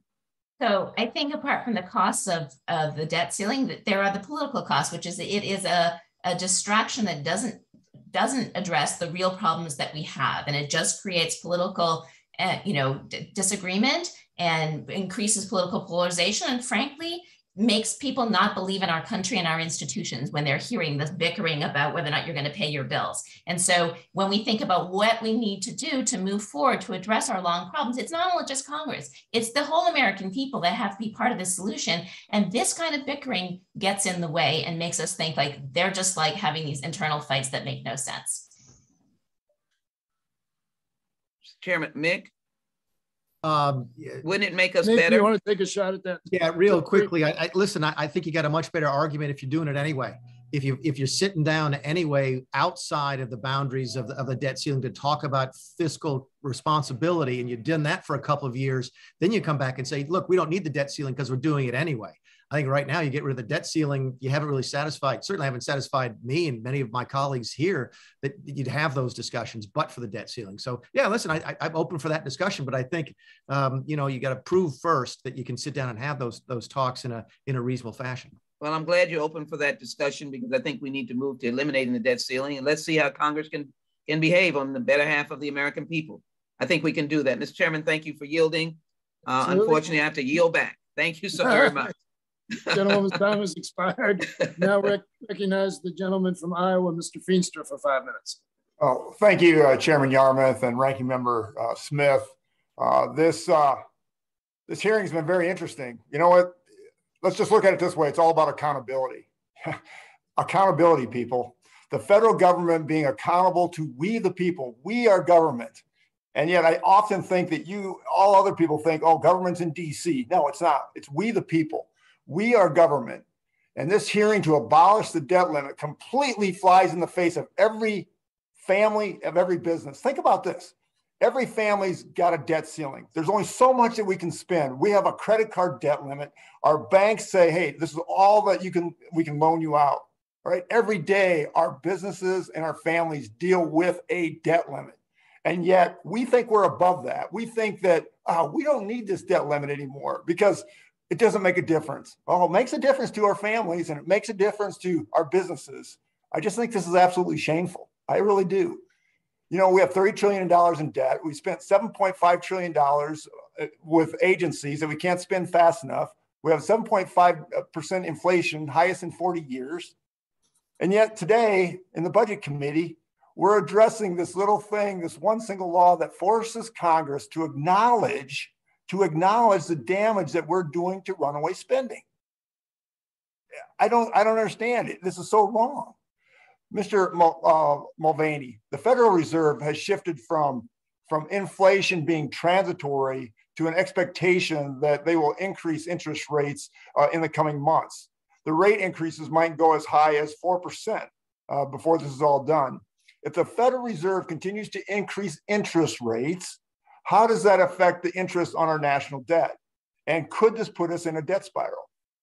Yeah, in fact, thanks for the question, because we used to talk about this when I was on the committee, was that you end up in a circumstance, was the Federal Reserve during the Obama administration actually sort of encouraging us to borrow more money? I heard President Obama make the argument, when interest rates are so low, we should be borrowing more money. That's when you should borrow it. Of course, that applies in a world where we actually have to pay back debt, which we never do. But did the Federal Reserve sort of make it easier for us to borrow money because there was no consequences to our actions? Yes, they certainly did. And if interest rates do go up, then you're going to start to see those consequences. Again, I come back to this idea that you would think that everybody could agree that there's better things to spend money on than interest. But if the 4%, by the way, Mr. Feenstra, that doesn't bother me. I'm old enough. I'm older than I look. I mean, I remember when interest rates were, on mortgages were 14, 16, 18%. You get that on $30 trillion worth of debt, and you've got a real problem. In fact, you have to ask yourself, would the Federal Reserve actually have the nerve, the will to raise interest rates much past 4% if they needed to, recognizing the impact that has on the Treasury? That's exactly right. And I'm glad you pointed that out, because when we have the debt ceiling, these are the things that come out. These are decisions that we have to make. The Congressional Budget Office projects by 2031 that as much as 15 to 18% of our money will go to interest rates. By 2051, close to 50% of our money coming in, our revenue coming in, will go to strictly interest. And then we talk about Social Security, Medicare, Medicaid that's looking to go bankrupt. But no, we don't want to talk about that because it's inconvenient, because, oh, it hurts. You know what? I think this is the most important topic that we should be talking about today, of what does our future look like? And yet we want to bury it in the sand, and we don't want to go down this path of holding each other accountable. You know what? Our families do, our businesses do. I think our government needs to also. Thank you, and I yield back. Gentleman yields back. I now recognize the gentleman from California, Mr. Peters, for 5 minutes. Thank you, Mr. Chairman. I've been listening for a while, and it strikes me as the one thing we've learned from the debt ceiling discussion is that the debt ceiling is not the answer. Whatever the problem is, the existence of the debt ceiling is not keeping us from being $30 trillion in debt. And the reason is because it's the real analogy. It's not some warning light. It's the credit card bill. You've already spent that money. You, your family, your spouse, your kids, they already rang up that account. And the only responsible thing to do is to pay the bill. And by the time you get to the bill, it's too late to talk about the spending. Let's face facts that the debt ceiling has become a political cudgel rather than some sort of useful policy tool. So those of us who are worried about debt and deficit shouldn't just talk about whether this is good or bad. It's clearly not doing the job. Let's talk about something new. And I think a lot of my good colleagues on the Democratic side support repealing the debt ceiling limit altogether. And I think there's good reason for that, because it is an artificial tool. It carries too much risk to be used for political games. But I don't think one of my Republican colleagues just thinks we can get rid of it. So last year, I just want to let you know, I teamed up with Congressman Jody Arrington and the Bipartisan Policy Center to craft and introduce the Responsible Budgeting Act. So this bill would eliminate the danger of debt limit brinksmanship and offers Congress two ways to actually deal with the national debt. First, we would pass a budget resolution that satisfies specific debt reduction measures while simultaneously passing a joint resolution that the president can sign to suspend the debt limit until the next fiscal year. And then if Congress fails to pass that concurrent budget resolution, the second option allows the president to suspend the debt ceiling, him or herself, which Congress could vote to override. And with the suspension, the president's obligated to send a debt reduction proposal to the Hill. Congress would have to consider that proposal or come up with something of its own. It's a little bit complex, but it's a heck of a lot better than pointing fingers at each other and dodging the bullet every year or two. So, Dr. Blessing, you noted that while the debt ceiling debate may bring attention to fiscal issues, it carries too much risk to be considered a useful tool. Do you think a reform like the one I described could move the ball forward in having a more productive conversation about controlling federal debt? Very important question. I mean, my testimony has emphasized both the benefits and limitations of procedural reform like this. Having the president be allowed to, suspend the debt ceiling with Congress being able to then disapprove of it, and you've paired it with additional things. But that sort of a mechanism would absolutely be safer than the status quo. The safest possible thing, of course, is to remove it from the field of political contestation altogether. Right. Dr. Shaner, do you agree that breaching the debt limit would affect the standing and competitiveness of the United States in the global economy, right? Definitely. I don't know if you think something like our proposal, which would eliminate the hostage taking and reduce the risk of default. I mean, I think probably there's an appetite for getting rid of it altogether, but failing that, is that the kind of thing we should be looking for? Yeah, definitely. So I agree with Dr. Blessing. Getting rid of it would be great. But if what you need to do is get rid of the uncertainty, right? You need to basically take it off the table as a possibility. And so whatever procedural reforms could get you there that could actually pass, would be a step in the right direction. Well, I got to say, I think that both parties have been responsible for adding to the debt, I think for good reasons and other reasons. It would be great if this committee, the members of this committee could come together if you're really concerned about reducing the deficit, forcing us to make those tough decisions through a bill like the one we proposed. Mr. Chairman, I support eliminating the debt ceiling. In the event that doesn't happen, I think we need to reform it, but I don't want to pretend that this is somehow the answer to any problem. to any question that we face. This is not the tough decision making we say we want to be called on to make. I thank you for having this hearing, and I yield back. Gentleman yields back, and I now recognize the gentleman from California, Mr. Obernolte, for 5 minutes. Thank you, Mr. Chairman, and thanks to everyone for participating in this critically important hearing. I want to touch on something that Congressman Smucker brought up, which is that the fact that we're having this discussion about the debt limit, really means we're not talking about the larger picture here, which is the federal deficit and our rising national debt. The one thing that the debt limit does force us to do is periodically have a discussion about the debt and how we're going to pay back the money that we're borrowing. So we've had a discussion here in this hearing about the recent letter from the Congressional Budget Office and a debate about whether or not real wages are keeping up with inflation. But I wish that we were talking more about another document from the CBO a few months ago, which was their budget forecast. I think Congressman Feenstra touched on this a little bit. That forecast is eye-opening. I mean, it paints, even under the most rosy scenario, which is that we don't have another major recession, we don't have another major war, Congress doesn't enact any new spending measures that promote deficit spending, and the 2017 tax cuts expire on time. If all 4 of those things happen, then by the end of the forecast period, which is 2051, our national debt will only be 200% of our gross domestic product. Just paying interest on that national debt will consume 9% almost of our entire economy, which is over half of federal tax revenue.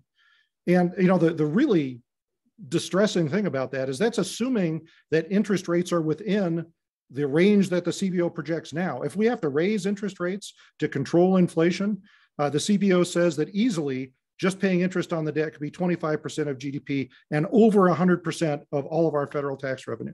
So that's what we need to focus on. And I think any discussion of eliminating the debt ceiling has to be paired with a discussion about what our solution is to getting that national debt and our federal spending under control. So I really wish if we were talking about eliminating the debt ceiling, we would pair that with a measure, for example, maybe a congressional budget, a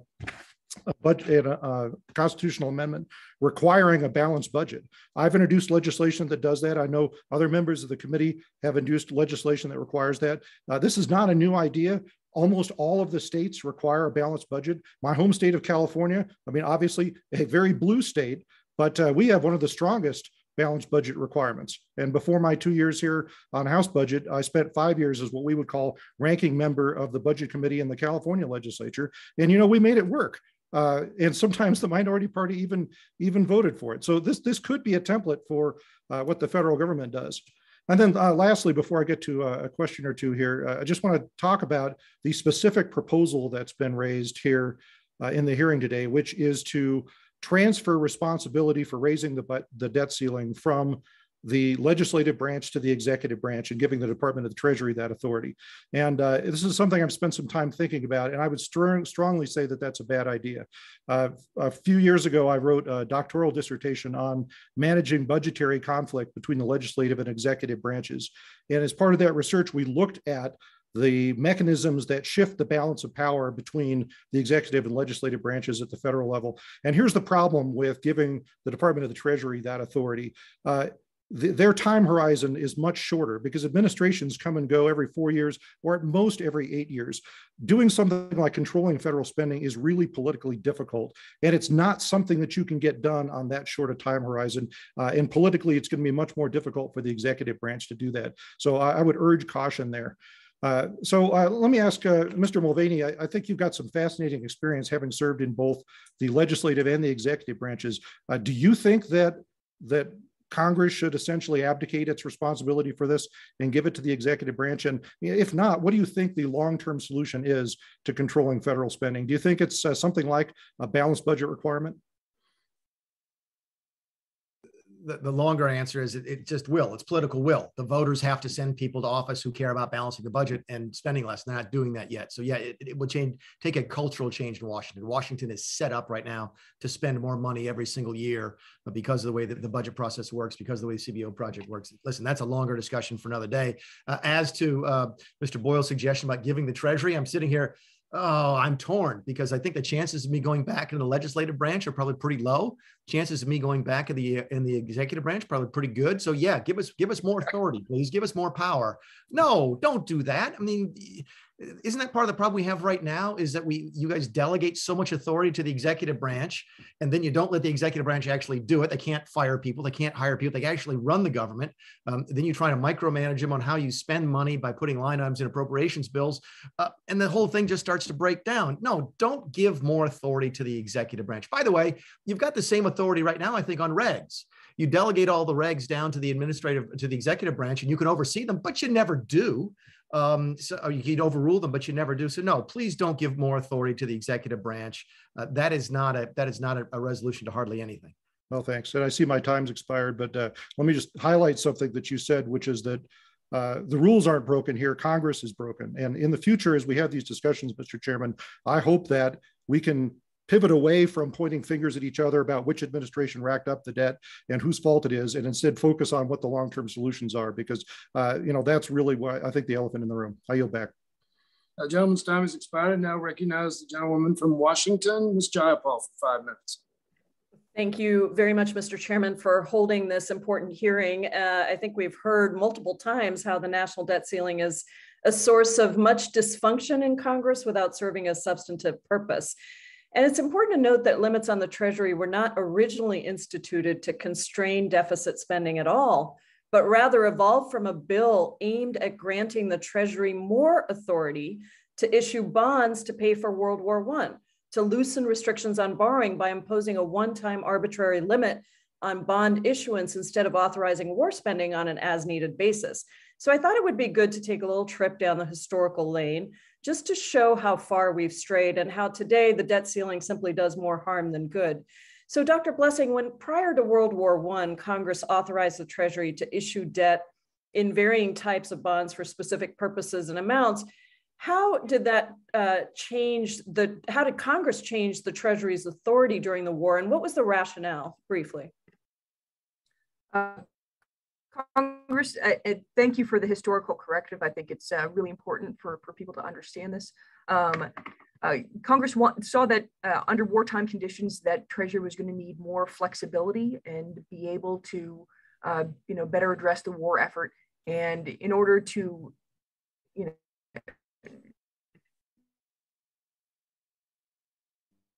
Dr. Blessing, you are coming in and out, this unfortunately. was not an effort at constraining either overall debt. Oh gosh, how's this?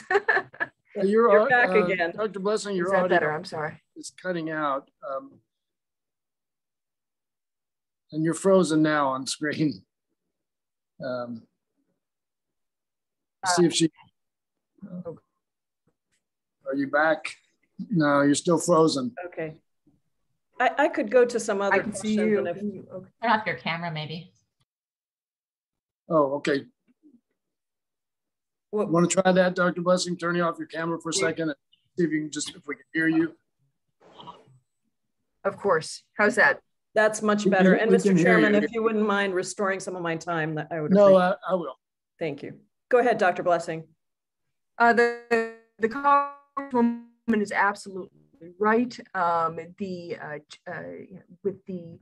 change in the 1917 law with the Second Liberty Bond Act, the idea was not drain debt or yearly deficit, was to enable the Treasury Department to have greater flexibility and to also modernize federal finance.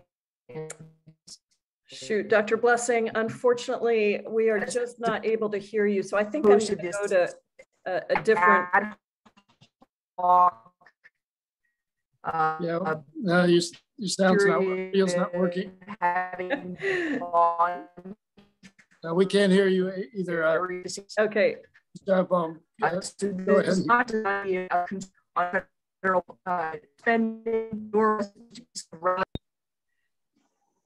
All right, we're going to try this again, and I'm going to ask questions of a different witness. Sorry about that, Dr. Blessing. I was looking forward to that.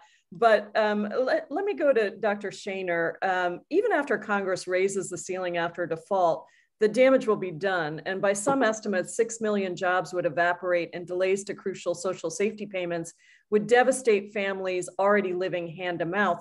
How long would it take for the economy to recover after breaching the debt limit?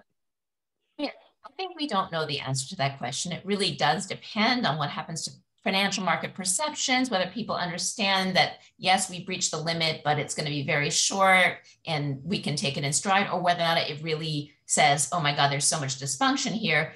And that would just undermine confidence. And that could take a very long time to get back. And so we've never done that before. And so I think the uncertainty is huge. And so the way I think about it is not that it would necessarily be many quarters of recession, but it has the possibility. And why risk that, right? And it has the possibility of just deeply undermining faith in the US economy that might last many years. Well, that's a really important point as well, because it's been a major priority of Congress to help maintain America's competitiveness in a globalized economy. And so, if we were to breach the debt limit, can you give us a sense of what that would do to the standing of the United States in the global economy? I mean, I think that the US federal government has this reputation as our treasuries are the safest and they're the most liquid, and we have a huge advantage, and our borrowing costs are lower because of that. And so that puts that at risk. Even if it put it at, we just lost some of the advantage, it would cost a lot given the size of our debt. And so why risk it? And then I think there's a broader question that I can't really answer, but just it's beyond just interest rates.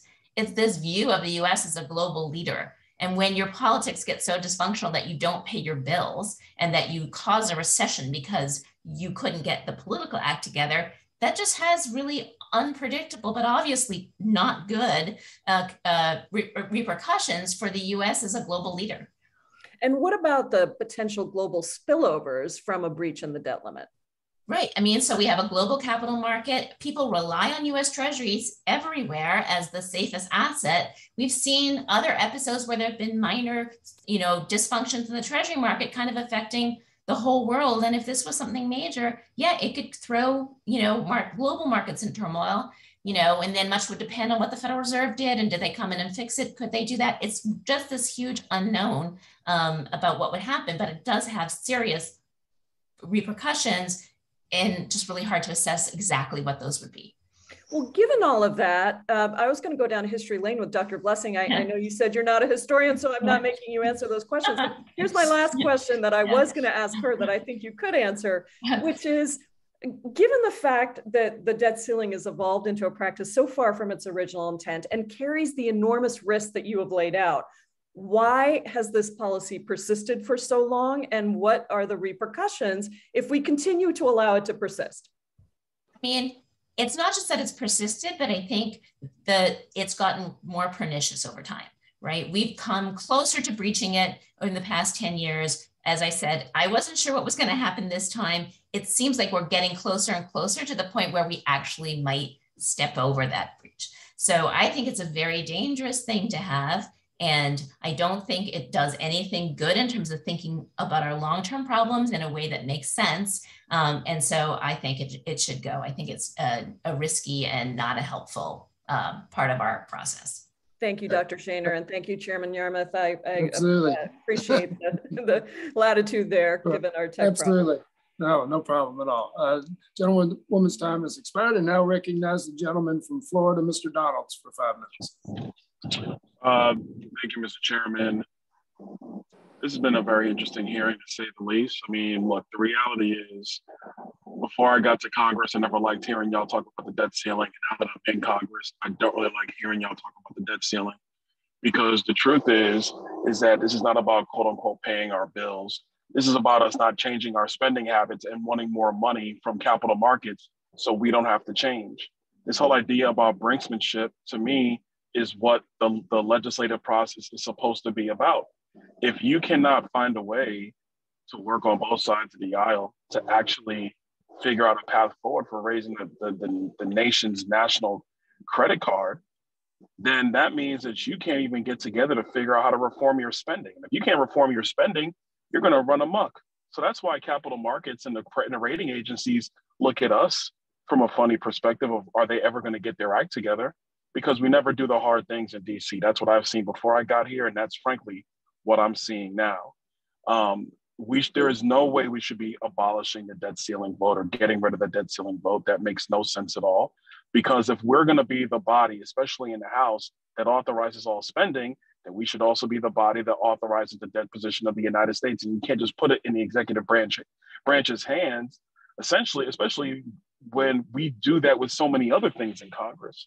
I really do want to thank the witnesses because I've been listening intently, and as far as I'm concerned, I think all the questions have really been asked, but I think it was more important for me to just, for whatever it's worth, make the clear statement that the members of Congress, both sides of the aisle, we actually need to let this committee do its full job, which is actually creating a budget, actually figuring out what our spending parameters can be, figuring out what that's going to be looking like in the future. And we should not be turning over borrowing of debt to the executive branch without a say from Congress. And I understand one of the proposals that Congress would have to vote to not let the executive branch do something. That doesn't make any sense because you can hardly get Congress to agree on a lot of things. We have to do the hard work. It starts with us in the people's body. We should not be moving those spending decisions and those borrowing decisions off to the executive branch. I yield back. Gentleman yields back. Now recognize the gentleman from Wisconsin, Mr. Grothman, for 5 minutes. Thank you. First of all, one of my colleagues a little bit earlier talked about making Congress more responsible. And I'm just going to point out, I've been here for 7 years. I can imagine saying making Congress less irresponsible, but to say we're building off the responsibility of Congress is not something I have noticed so far. Now we still have, Mick Mulvaney's still there. Hey, Mick, glad to see you again. I got a question for you. It seems to me that one of the results of excessive spending is inflation. And I'm not even sure all members of the Federal Reserve get that right now. But is that true? And do you believe the current, I guess I'd call it cruel tax because Congress never votes on it. It's really a regressive tax. It hurts the little guy the most. But do you believe the current penalty on the average American, housing costs, fuel costs, food costs, is caused by excessive federal spending? Yeah, Glenn, you and I are old enough, as are a couple of people on this committee, not nearly as many as I'd like, but because I don't want to feel like I'm the elder statesman here. Remember what inflation is. Inflation is too much money chasing too few goods. And right now, because a lot of the policies you've got in Washington, D.C., y'all are pumping money into the system. Now, granted, a lot of that was necessary because of COVID. I'm not trying to criticize everything that happens, but you have had the end result of what you've done is to dump a whole bunch of money in the system. At the same time, because of COVID, but also because of some of the policies, re-regulating the economy, for example, it's been harder and harder to get goods to market. So more money chasing fewer goods equals inflation. And it is the worst kind of tax. It absolutely is. Yeah, you don't vote on it, but it does impact the folks that my Democrat friends say they care the most about, the folks at the bottom end of the economic scale. It affects them more than anybody else and negatively. I own assets, okay? Many people on this call own assets. Our assets are going up in value because of inflation. If you're at the bottom end of the scale, you don't own anything. You're living paycheck to paycheck, and you're spending 100%, if not more, of that paycheck on money, on things you need every single week, and your quality of life is going down. So no, inflation, I think, is one of those. It's the scourge. Listen, it was bad. It was really bad in the late 1970s, early 1980s. People remember it nowadays to know how debilitating inflation can be. And yes, Washington is a driving factor behind that. Not the only one. COVID certainly plays a role, but Washington can and should be doing more to alleviate inflation instead of making it worse, which is what I think y'all are doing. I'm going to give you a question, and maybe this is an unfair question because you didn't know it was coming. But obviously the day of reckoning is coming, right? And when the day of reckoning happens, there's going to have to be some reduction in spending. I personally don't think we should ever cut Social Security. People have paid into that, and that's the one thing we shouldn't cut, which means many other programs which are arguably, or maybe not even arguably, under our Constitution shouldn't be the role of the federal government are going to have to be looked at very carefully. Do you know if we try to balance the budget, say next year, the year after, and we leave Social Security and Medicare off the table, percentage wise, how much of everything else would we do? Unfair question. Yeah, I mean, I used to know that off the top of my head. That used to be my job, but I haven't looked at that in a while. My guess is, I don't know, it's probably 20%. If you take Social Security and Medicare. Keep in mind, Social Security, Medicare and Medicaid are 75% of government expenditures. The budget, you guys know this better than anybody, you'll only budget roughly 25% of what the government spends. So if you take 75% of the spending off of the table and you try and balance it based upon the rest of it, it's going to be very, very difficult. I used to, tell people we could cut the defense budget to zero and you still wouldn't balance the budget. In fact, last year you could have cut all discretionary spending to zero and you wouldn't have balanced the budget because you're more than $1 trillion. What's the budget this year? $1.4, $1.5 trillion? Huge. Listen, the better question is, if you needed to, could you balance the budget next year? If you really needed to, or the most severe circumstances, could Congress get together and balance the budget next year if they needed to? I'm not sure you could. Okay, I'm kind of jealous of Chairman Yarmouth and maybe jealous of you, Director Mulvaney. I can't remember when you got here. You were here when the sequester was put in place. I think maybe the best piece of public policy we've seen in the last 20 years. Do you believe the sequester would have happened without the requirement for a debt deal? Guaranteed 100%. The budget control, which included the sequester, never would have happened but for a debt ceiling discussion. When I look at the last 7 years, go ahead. Does anybody on this committee, anybody in Congress who would disagree with that statement?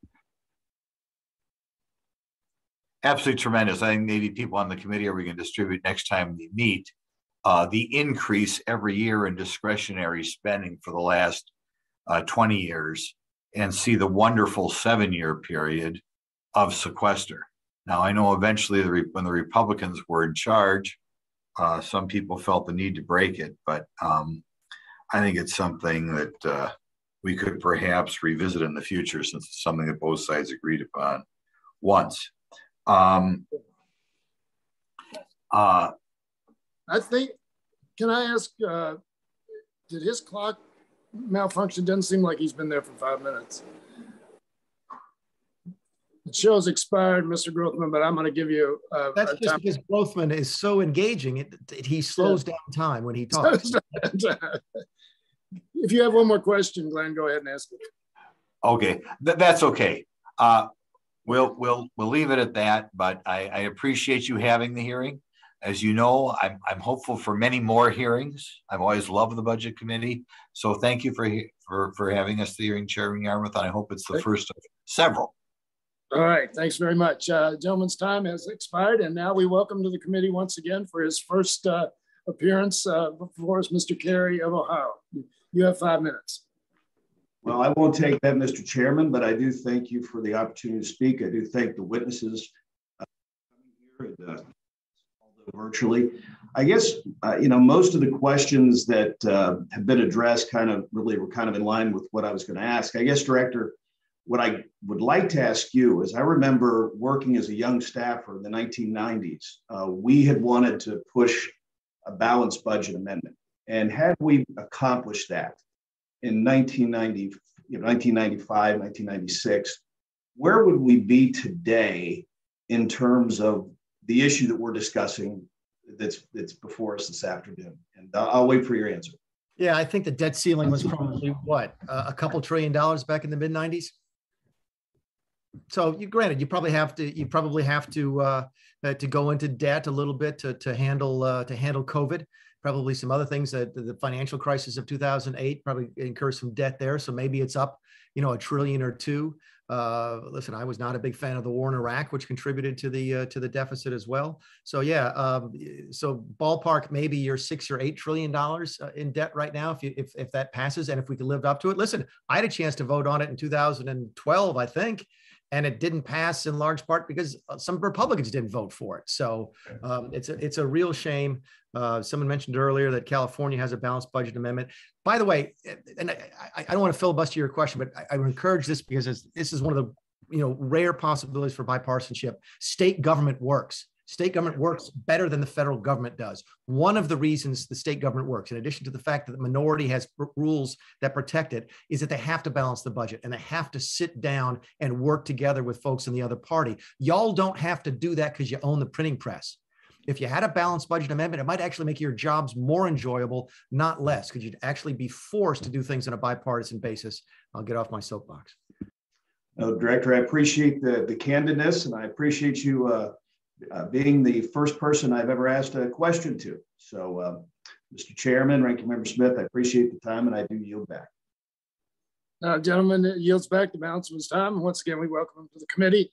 I now yield myself 10 minutes, and I probably won't take all 10, but I do want to comment on a few things. First of all, let me say that I think this hearing has been done with a great deal of thought and civility, and I think with a very positive attitude about dealing with this question of the debt ceiling. So I know one person said we blamed, going back and forth with blame. We really didn't. There were a couple of times, but not like normal, for sure.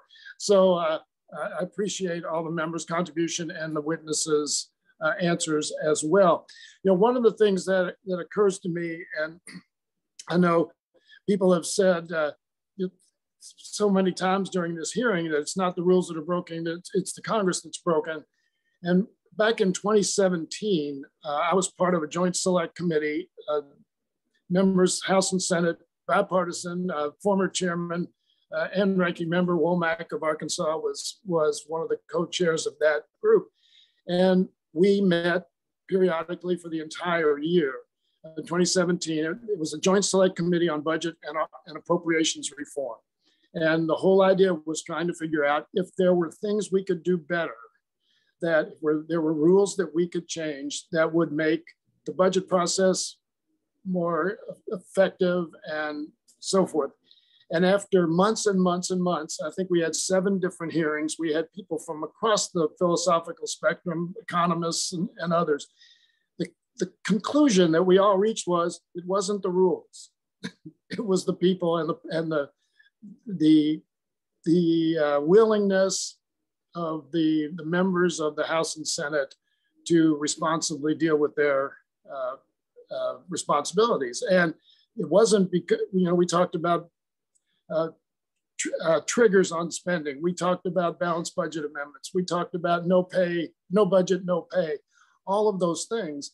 And again, the conclusion on a bipartisan basis was none of those things would really change unless the members changed. And unless the willingness of the members to be responsible and responsive to the environment change. So I say that having called this hearing about the debt ceiling and proposals to change a significant rule. And the one thing that I know, I think Mr. Mulvaney talked about, I love the first names, but I'm going to remain somewhat formal, talked about in terms of giving up power of the purse. I think you could argue that having the debt ceiling has already taken the power of the purse away from us, because it says we're going to execute our responsibilities, we're going to appropriate funds, and then we don't allow those, if we have the debt ceiling, we don't allow those decisions to be implemented freely. And so, again, I think this discussion has been very, very important and useful. And I'm not sure we'll have another hearing on it, but I think it has prompted discussions. And then finally, the notion of the fact that we don't discuss the deficit and the debt without talking about the debt ceiling, I think that's not true. I think we talk about the debt and the deficit all the time. Now, do we do anything about it? Not really, but we talk about it all the time. And there's a great deal of consciousness of it, which says to me, the one justification for keeping the debt ceiling, which I've heard today, is that it's an effective extortion measure to get policies enacted that otherwise wouldn't be very popular or couldn't generate enough support to be passed, like sequestration. That to me does not justify keeping it. It actually is a good reason, as far as I'm concerned, to get rid of it. If all it is a wedge to either get difficult policies passed or again, to force us to force one side or the other to make concessions. So anyway, what I would like to do in the remaining 5 minutes is just to give, because I know a lot of the Dr. Blessing, her sound went out. I don't know if you're back online, but just to give you all a minute or two, I can give each of you a minute and 15 seconds to, if you have comments about things that have been said today that you've been waiting to respond to one way or another. If there aren't, that's fine. So Dr. Blessing, you want to take a shot? Is there anything you'd like to say in summary, things you've heard today that you'd like to make a comment on? Sure. Well, first of all, thank you for a wonderful hearing, and thank you for everyone at the committee. Some of the later responses were vis-a-vis giving up power to the executive branch. And here's the thing, while I think we should be concerned about Congress as an institution and making it more powerful and congressional capacity, I don't believe that doing away with the debt ceiling or any of the reforms that have been mentioned would it mean giving up power to the executive branch, because they're only lifting the debt ceiling. They're not making policy. Congress has already made all of the spending policy, all of the taxing policy that would affect the debt ceiling and overall levels of debt. So I don't see this as an abrogation of Congress's, fiscal responsibility or any giving of any policy relevant power to the executive branch. So I just wanted to address that in particular, in addition to all of my comments.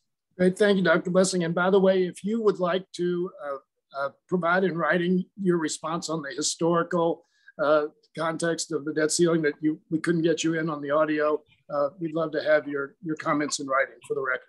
Happy to. Great, thanks. Dr. Shaner.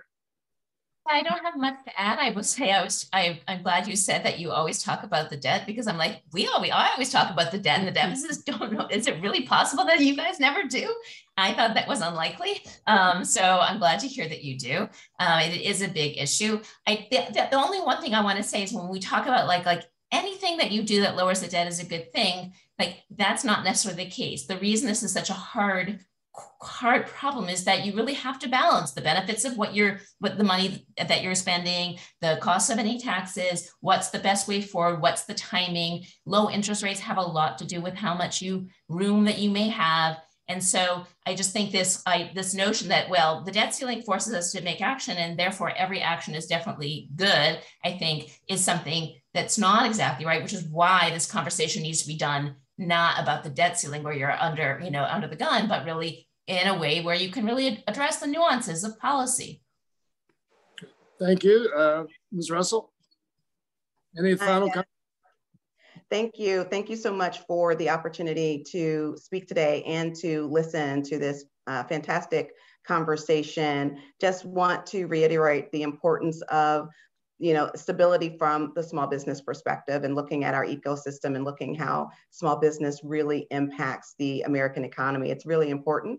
I think sometimes small businesses get lost in the mix because we're always talking big economics and big business. But when you look at the impact of small businesses across the country, we are really making the most difference in the most areas and especially in our communities. And so I thank you for this opportunity to represent small businesses and to keep them and keep us top of mind. Thank you so much. Thank you. And Mr. Mulvaney, would you like the final word? John, I will, because I'll say something that hopefully is interesting, which is I think that the best thing that I'm going to take away from this is that Sheila and I may have hit on something. And I'm willing to accept your premise that you guys talk about debt and deficits more than maybe I perceive now that I'm no longer inside the building. But Sheila talked about, sitting down at the table. Listen, if y'all were to pass 1 or 2 or 3 really good fiscal reform bills without having the debt ceiling held to your head, you might convince folks like me that we don't need it anymore. Again, I think we're all concerned about the same thing, which is how do we make sure the debt doesn't ruin us? I think we're just disagreeing on the best way to accomplish that. But if you all sit down and hack out something that reduces the deficit without having it be under the sort of Damocles that the debt ceiling makes, then maybe you could convince me we can get rid of it after that. So Anyway, thanks for the chance to do this. It's good to see everybody. And it's one of the rare days I miss being in my old job. Well, I'll join you in a few months, and we can miss it together, and hopefully get out on the golf course. Once again, thanks to all the witnesses. It's been a very enlightening hearing. I appreciate your time and responses. And unless there is any further business before the committee, this hearing is adjourned. Thank you all so much. Thank you very much. Thank you for having me.